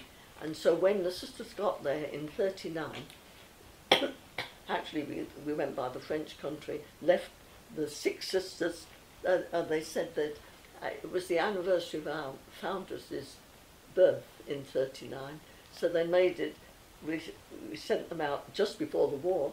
That was afterwards. They were cut off completely. And the anniversary, it was the 100 years centenary, so that was called, the name of the foundress, Hélène, and ours was called, when she became a nun, they took a different name in that day, Our Lady of the Passion, because she was Mary of the Passion. So that was why that convent was called the Passion, and that 10 years afterwards, they arrived there, 6 of them, 1 French and the others Canadian, 1 Irish, 1 Scotch, 2 Scotch and 1 Irish, and 2 Canadian, yeah, over there. 6 sisters were there, and they started immediately. The maternity was there, an orphanage. So we had simple 1 room, the labour room at the end. They had enough for beds, but they were just wooden things, and they went on the beds, but otherwise they were on the floor. The next little room in between for the sister, if she was needed to be there all the time. And then the next little room was orphans, and we had it full of orphans. And that was how they started. And then they started the schools. The fathers had to go out and choose the children, girls. And the people couldn't believe it. They knew that the government by this time had a school for boys in Laura. And the Father McCoy said, they said, you start to put, no, he said, I'm not starting a school for girls. And they couldn't believe it. But girls don't go to school. They couldn't believe it. And they had to go to the village, and they chose because no documents whatsoever. So they chose the children by their teeth. If they'd lost their first teeth, they chose the girls. And mostly it was the catechists, who were wonderful people. By this time, 10 years on, They've got catechists in the different villages and loads of people coming to the mission. And so they chose the girls, but it was very difficult because they didn't want to give their girls to education. The girls were made to do the work at home. So it was very difficult in the beginning. By the time they used to leave school, they'd come and then the parents would stop them coming. But by the time, when they started, then they started off with a try. They built a school, then they built a school, all in mud bricks, just simple oblong rooms, holes for windows, because you didn't need anything else except holes. And then the brothers started making little benches and things for them to sit on. Gradually we got chairs, things and so on. So they started absolutely from zero with a group of kids, and of course all naked. So then, and the women, when I got there in 47, I was there in 47, that was 8 years after the foundation, we went. The women, none of them were clothed. They all had leaves, bunches of leaves across them. And the men had like a little triangle, and they tucked it up here. Yeah. But otherwise, then the girls, when they came, they had nothing, and they had to go from as far as 30 miles to get the children. They were boarders. They had to be boarders, of course, otherwise they'd have got no learning at all. So they had about 20 to start with, and the little children, all they had was a basket made from, the stalks. They all had all their possessions were in a basket, and they'd walk 30 miles. So we only had two holidays a year when I got there. Wow. Yeah, and they'd come with their little baskets on their thing, and then they learned how. The women knew how to make strips. They did it for the men's loincloths of cotton, and they would spin the cotton with their hands themselves and weave it. They made bands, because they only had it. They sewed those bands together. So they made little skirts for the girls with these, but they just put them on to come to school and to go to church. Otherwise, that was all right. And so they started off like that. And what was good is that, you see, we started off with English in primary 1 in those days. So we taught them all the time in English. So all the first ones that came were very good. And of course they just loved to learn. And the people used to come and look in and see, what are the girls doing there? But we had to feed them, of course. And that was very difficult until we got the help from the Americans. But until after the war, it was very difficult to feed the children. So, describe when you first got there. Yeah.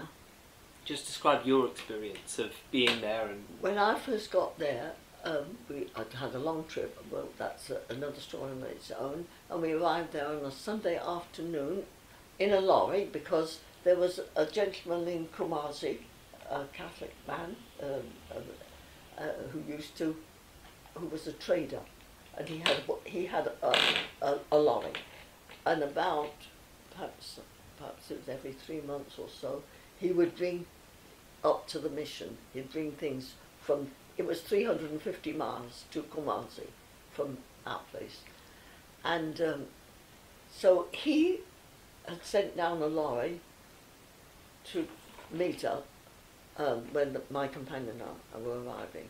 So after a hazardous journey, eventually we arrived there on a Sunday afternoon about 3 o'clock in the afternoon, and it was full siesta. You always make a siesta there after.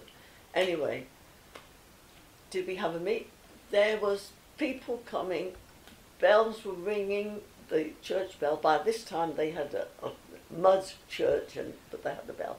And the fathers came out, the father's house there, our house there, the church there, and the school there, on a big compound. So we were all there. And we had a rapturous welcome from everyone, because whenever you heard a lorry coming, that was something. Everyone stopped, and everything stopped, and we went. So they all came to the central compound, and there were plenty of neem trees there, so there was lots of shade there. and mango trees, quite a, and so, and of course the place, the sisters were already, when I got there, the sisters were already there, so they all came out. So we had a rapturous welcome, and it was just unbelievable. You just couldn't believe it. You're hot and thirsty, hot, thirsty, you're always thirsty. But such a welcome from these, it's unbelievable. And it was so, there was no running water. The girls used to, we had a well in the back of our house, we had a well.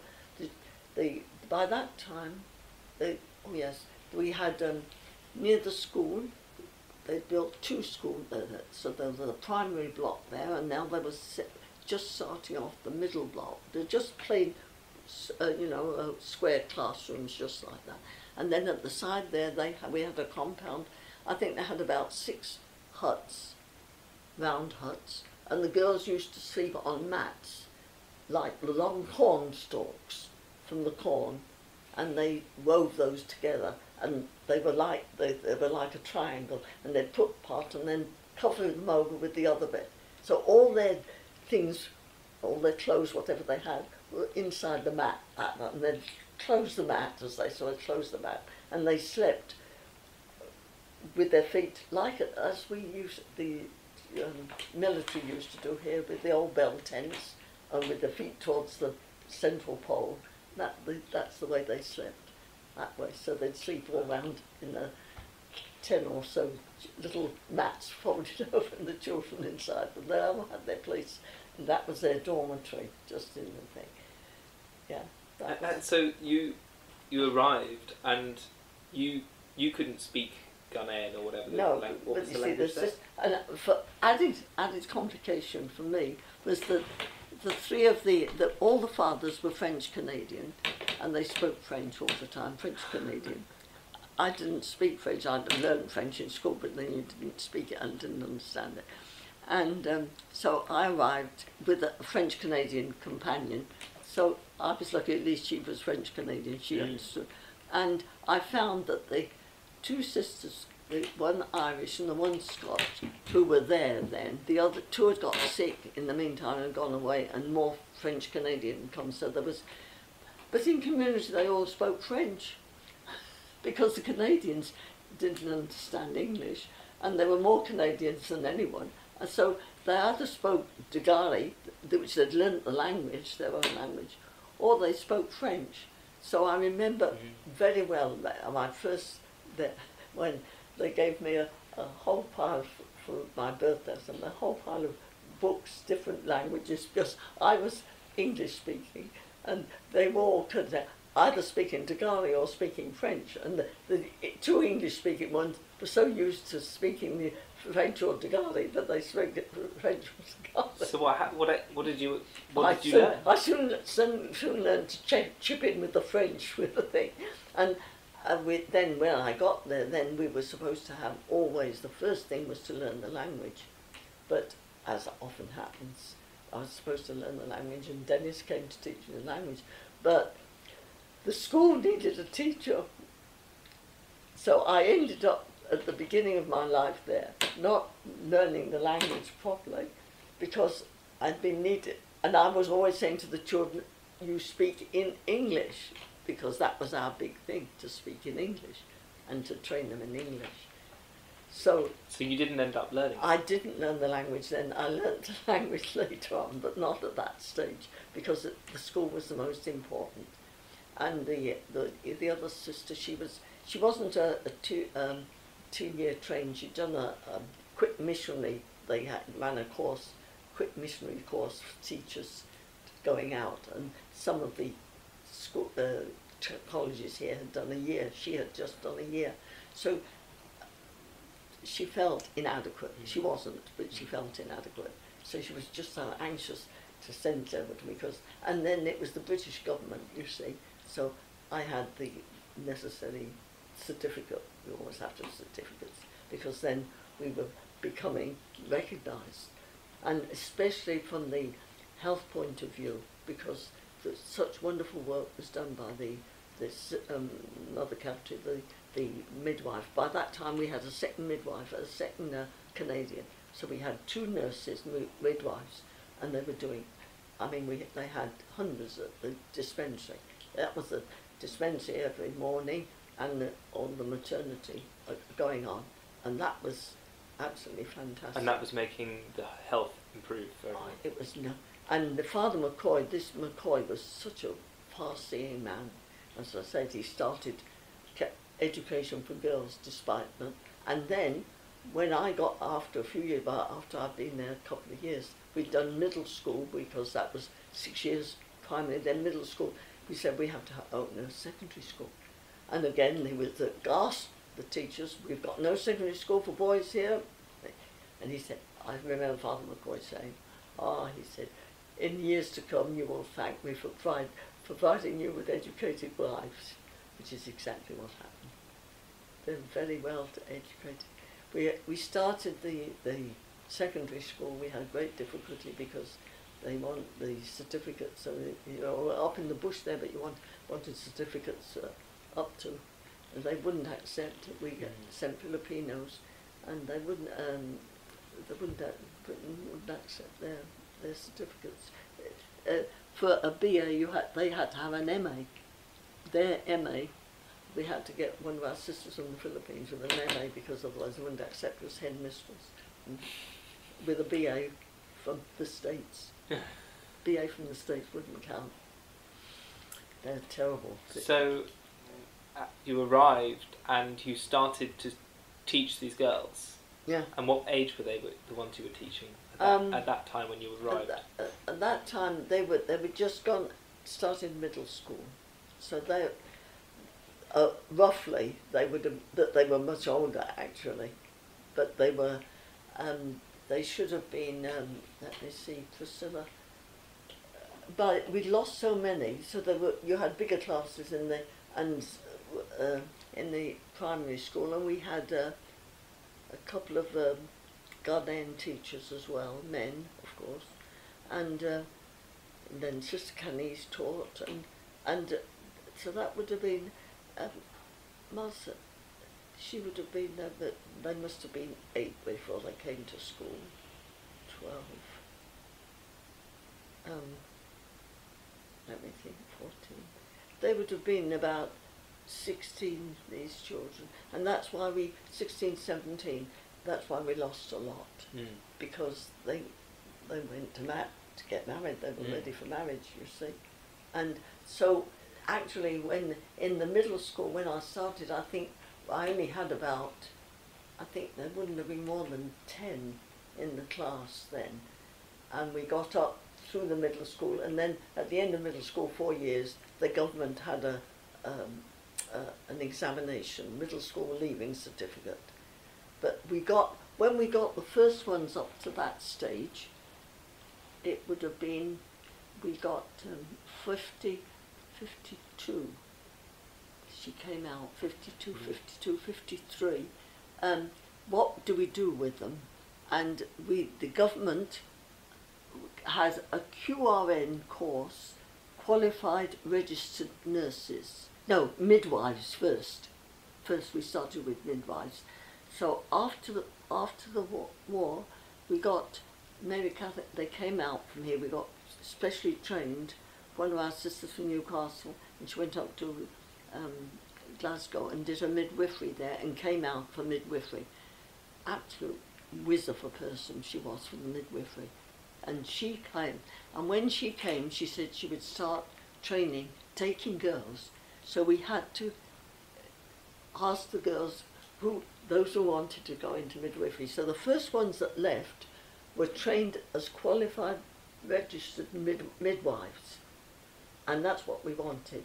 And in fact, one girl, Marcella, she didn't even finish. She hated school. She'd done 2 years in middle school, but she was always in the dispensary helping the sisters. They used to go and help the sisters, you know, and she, when they opened the midwifery school, she said she went there. She never finished them. We never told anyone. She never finished her middle school, but she became the matron of the hospital years after, because McCoy was such a wonderful man. By 50, the beginning of the 50s, the government approached us, actually, because of the work of the maternity, because we needed a hospital there in that area. The nearest hospital was Mar, which was 45 miles away. And of course they didn't have trained people, you see, and it was such a success. So Father McCoy said, we'll build a hospital. So he got the land from then again with the government, there was a problem with the government, no water, because we didn't have water, it was all from wells. And Father McCoy, someone was like telling us the other day, they didn't believe it because they didn't believe in water diviner. I said, well, you can believe it or not, but it works. He was a water diviner. Our bishop, he became a bishop, this priest, and he found water, because the government said we couldn't build a hospital unless we found water. We'd have to have a proper water supply from the borehole. And they found water. They said, the government said no. So he said he'd find water, and he found water with his diviner. Like it like this, I've never done, but I've done it now. But I'm not a water diviner, you know if you are or not. When you are, you know it, because the thing goes right down. Yeah, amazing, amazing. So the White Fathers built a borehole, and we got the water, and it was, I think, quite a unique arrangement with the government, the British government. We're still under British government, we're in the 50s still. We would build the hospital and run the hospital, and they would pay. Government assisted, yeah. So we went ahead, and they built this big hospital, which is still there. And not only that, but Father McCoy found doctors to come and find it. And we had a series absolute wonderful doctors, many of them completely voluntary. And we had an Englishman who's a wonderful fellow. We had Dutch, Quickle, and we had Dr. Archambault from the States, who's got a life on his own, another one. And he died there. And he was a surgeon. And he made, everyone knows, the Jaffa Hospital, they came from everywhere. They came from the south, the north, came from other countries to get doctor. He never stopped operating from the day he got there. He walked in, nothing was ready, the hospital wasn't finished. He came in one Sunday and lived in the father's house, and he said to Father McCoy, well, when do we start? He said, start operating, of course. Everyone had to drop everything and find a place for him to start operating, which was onto the what had been the maternity, which was a simple thing. We had built on at the end another building as a parlour we had 2 rooms there for visitors, a room and a bedroom and a toilet there, you see. And the only place Father McCoy says, well, we'll have to take the parlour. So, an ordinary table, cement blocks by this time, but Brother was busy building the hospital. We got cement blocks to rise it to the height they want. Then the light, we didn't have electricity wasn't in by then. It was being planned, wasn't in. We had oil lamps, pressure lamps. He got a piece of aluminium sheeting, made a thing over the operating table with an oil lamp there, and he started his first operation, which was a hernia operation. And just kept going. Unbelievable, unbelievable. And it was so funny because they thought he went down in history, the first man to be operated, because they were there. What could you do?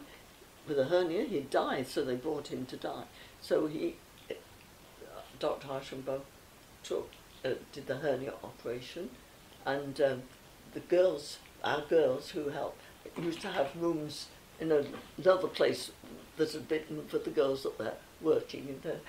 They were evicted, and the first patient was put there. And of course, he operated, it was just a hernia. For him it was nothing, just a hernia, what's that? So the next day he said he was on his mat, lying down. He said, "Get up." He said, "I can't get up." "Yes, you do. You get up more." And everyone thought it was a miracle. So within a few days, he walked home. And the people just couldn't believe it. And I remember Dr. Archambault saying years afterwards, he said, "You know, I think now I could do a hernia operation with a knife and fork." He said, "I've done so many." Oh, he was a legend. That's amazing. Absolutely amazing. And he just worked until he died. Yeah, he actually died there. He went back. He only had one lung when he came. He was in the States. His dad was the surgeon. His two brothers. One was a twin brother, and they were both surgeons. They had their own clinic, and he got TB and he had one lung, and he was over in Arizona, and he said to God, "If I get better," he said, "you can give my life, I'll give it for other people. I'm not running a posh clinic here in all my life there's something else." They had their own clinic, and as I said, they were all surgeons. So at that time, Father McCoy was over with the White Fathers looking for doctors, and the White Father, they got in touch, and he came, and he gave his life. Actually, he got ill again, went back, and was operated again. I don't know what for, but then went back to Ghana, and went on to the end of his days, and died there. He said when he got ill, he had his own bungalow there. He lived there, but he ate always with the fathers. He never had his own. Once he had his bungalow, but he just slept there and ate with. He didn't have anything special, for him. He never took a penny. And when he got ill, he was very sick, but he still carried on working, but he was still sick. And he said, "You're not to send, they want to send for his brother." He said, "No, because he's got his own work and I've got..." Anyway, they sent for the brother. And he arrived at Tamale one night, and the brothers, they said, "I'll take you across in the morning." And he said, "No, I'd like to go tonight." So they walked, they travelled across from 250 miles from Tamale to our place, and he walked into the bedroom, and his brother was there, his twin brother was there, and he looked at him and he said, "Well, I'm so glad you've come. I'm so glad you've come, because there's this operation for tomorrow morning, and this needs to be done, and I don't think I'll be well enough to do it." And he enumerated what he had to do. And he died about 2 hours after his brother arrived. Yeah. That's amazing. That's absolutely amazing, yeah. And when it came to the funeral, because they have wonderful funerals there, the Dagaba are special. They put the body on a parlour, which is just like a platform, and they seat the body up, sitting up, and the funeral chant is all about what the man did in his life, or the woman did in their lives, what they did. And so if it's a teacher, he'll be sitting on the chair and he'll have a load of books beside him and things like that. And if he's a farmer, he'd have that. And the chant is really beautiful, because it's rather like, it's the same sort of chant as the Psalms. The Psalm says something, and the second line repeats the same, and their chants are the same. This was a wonderful man. Yes, indeed, this man was famous, and then they have the special singers who sing all these things. They make them up for their life, and the Kuri, as they called it, they went on with Dr. Archambault so long, because the people came from miles and miles, and it was so retarded. It had to go on for so long. They bury them very quickly, but he's buried there in the hospital. Yeah. Wow. Yeah. Thank you for telling me that story. Absolute man. This is really well known. Shambo. His name was Archambault. There was also Dr. Shambo. Dr. Shambo. So when you started teaching, what was your relationship like with the girls who were teaching? Oh, they were just wonderful, absolutely wonderful. Because the children always wanted to learn. They wanted to learn. And so they were so anxious to learn anything, and they were so cooperative in every way. No problem at all. I had one interesting experience with a girl, though, Mary Emily, about understanding the mentality. And this girl, Priscilla, was one of the eldest ones, and she went on, she became a midwife and so on. But Priscilla was very clever, and she always was top of her class as ever. And she really was a very intelligent, lovely person. And that was one thing I learnt. One day, one end of term, end of year, she wasn't top. And she was so upset that she wasn't top. And I thought that for my lesson as a teacher, I will never in my life give full marks to any pupil so that they don't know how to fail. She was so upset, that girl. It was quite hard to get her over it. So that was one lesson I learned from the girl. And another lesson was there was a problem between them because they would insult each other. And I said, and this girl was Mary Emily. She never finished her education. She left. But Mary Emily taught me a lesson. So I was saying, well, look, Mary, it doesn't matter, you know, you have to forget it, you know. And she looked at me pityingly and she said, sister, you don't understand black girls. We can never forget anyone who's done us harm. I said, you've got a lot to learn. And it's very hard for, I think, any primitive society. It's the same with basic Irish as well. They can never forget. No. I think it's primitive societies, and they're closed in. They keep, and we see it the same in history, don't we? They hold on to the. It's like it's a privilege that we've got to be able to get over things. Yeah. Because not everything is a life-threatening experience. Yeah. But I think it's essentially a Christian. I think it's a Christian virtue that. But others don't have that. I mean, that really has to come from a merciful and loving God. Yeah. Because I read somewhere the other, which is off this point at all, but all the institutions. You think of any institution, they all have to have a means of punishing evil. Yeah, when things go wrong, you've got to have a correction. But the Catholic Church is only the only institution that has a forgiveness and a restitution system. I only read that last week, so I thought it was a very good point. All the other civic and so on, but and they haven't learned that, but that girl hadn't learned that. But I remembered her reflection and how important it was that they had to learn how to forgive. Yeah. It wasn't a thing that was already in their culture. Whereas you'd been brought up with forgiveness. Pardon? I had, yes. But that's because we're Christian. That's yeah. So that was something they had to learn, as for a different culture. It's very difficult. We have to understand these things. Yeah.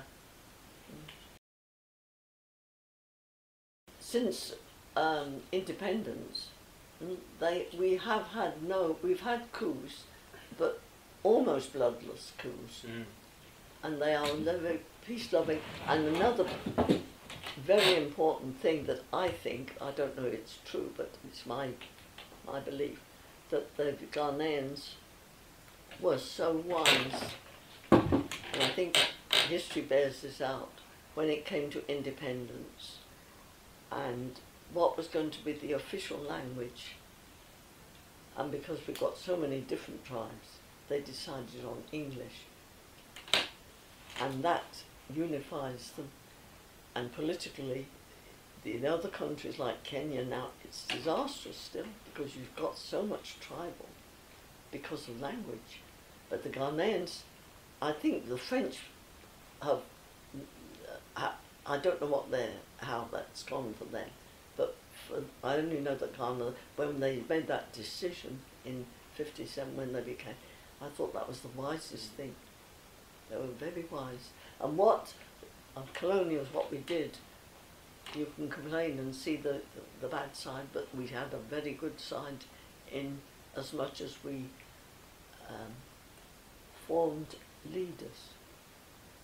We had a university and all the First Army Santas were all trained over here.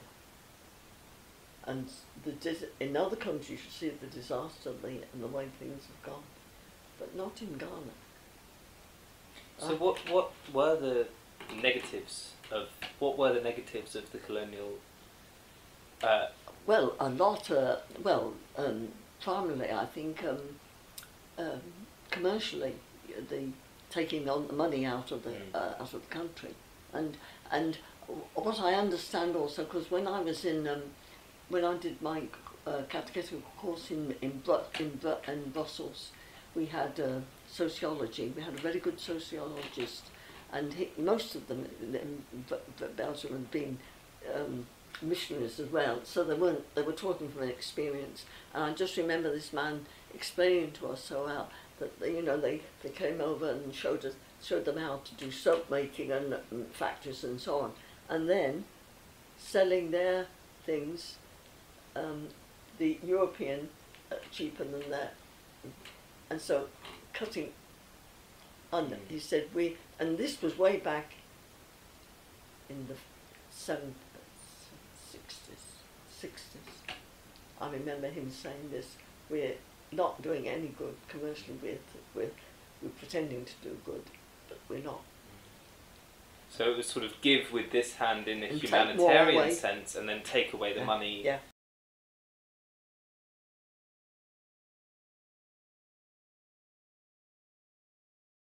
And we had a big family get together as well. And there was one thing I just gave a little talk about it, and I just sent especially to the young. Was it your birthday? Pardon? Your birthday. It was my 90th birthday. Right. Yeah, and I just said, especially to the young ones, I said, look, here in this place here together. For me, there are three important things in your life. It was Mags as well who said the same thing. And you just hold on to them. Your faith, your family, and your friends. Hold on to all of them. Here in this room is Eva, the Roberts family that we knew when we were children. They married into my cousin. We knew children. Eve, who was in secondary school with me. People that were in college with me. And although I went all over the world, and hold on to them, because these are what matters at the end of your life. The rest can go, but hold on to that. I'll take that. Yeah, as good advice. It is. And we laugh, we say 3 Fs, you need 3 Fs.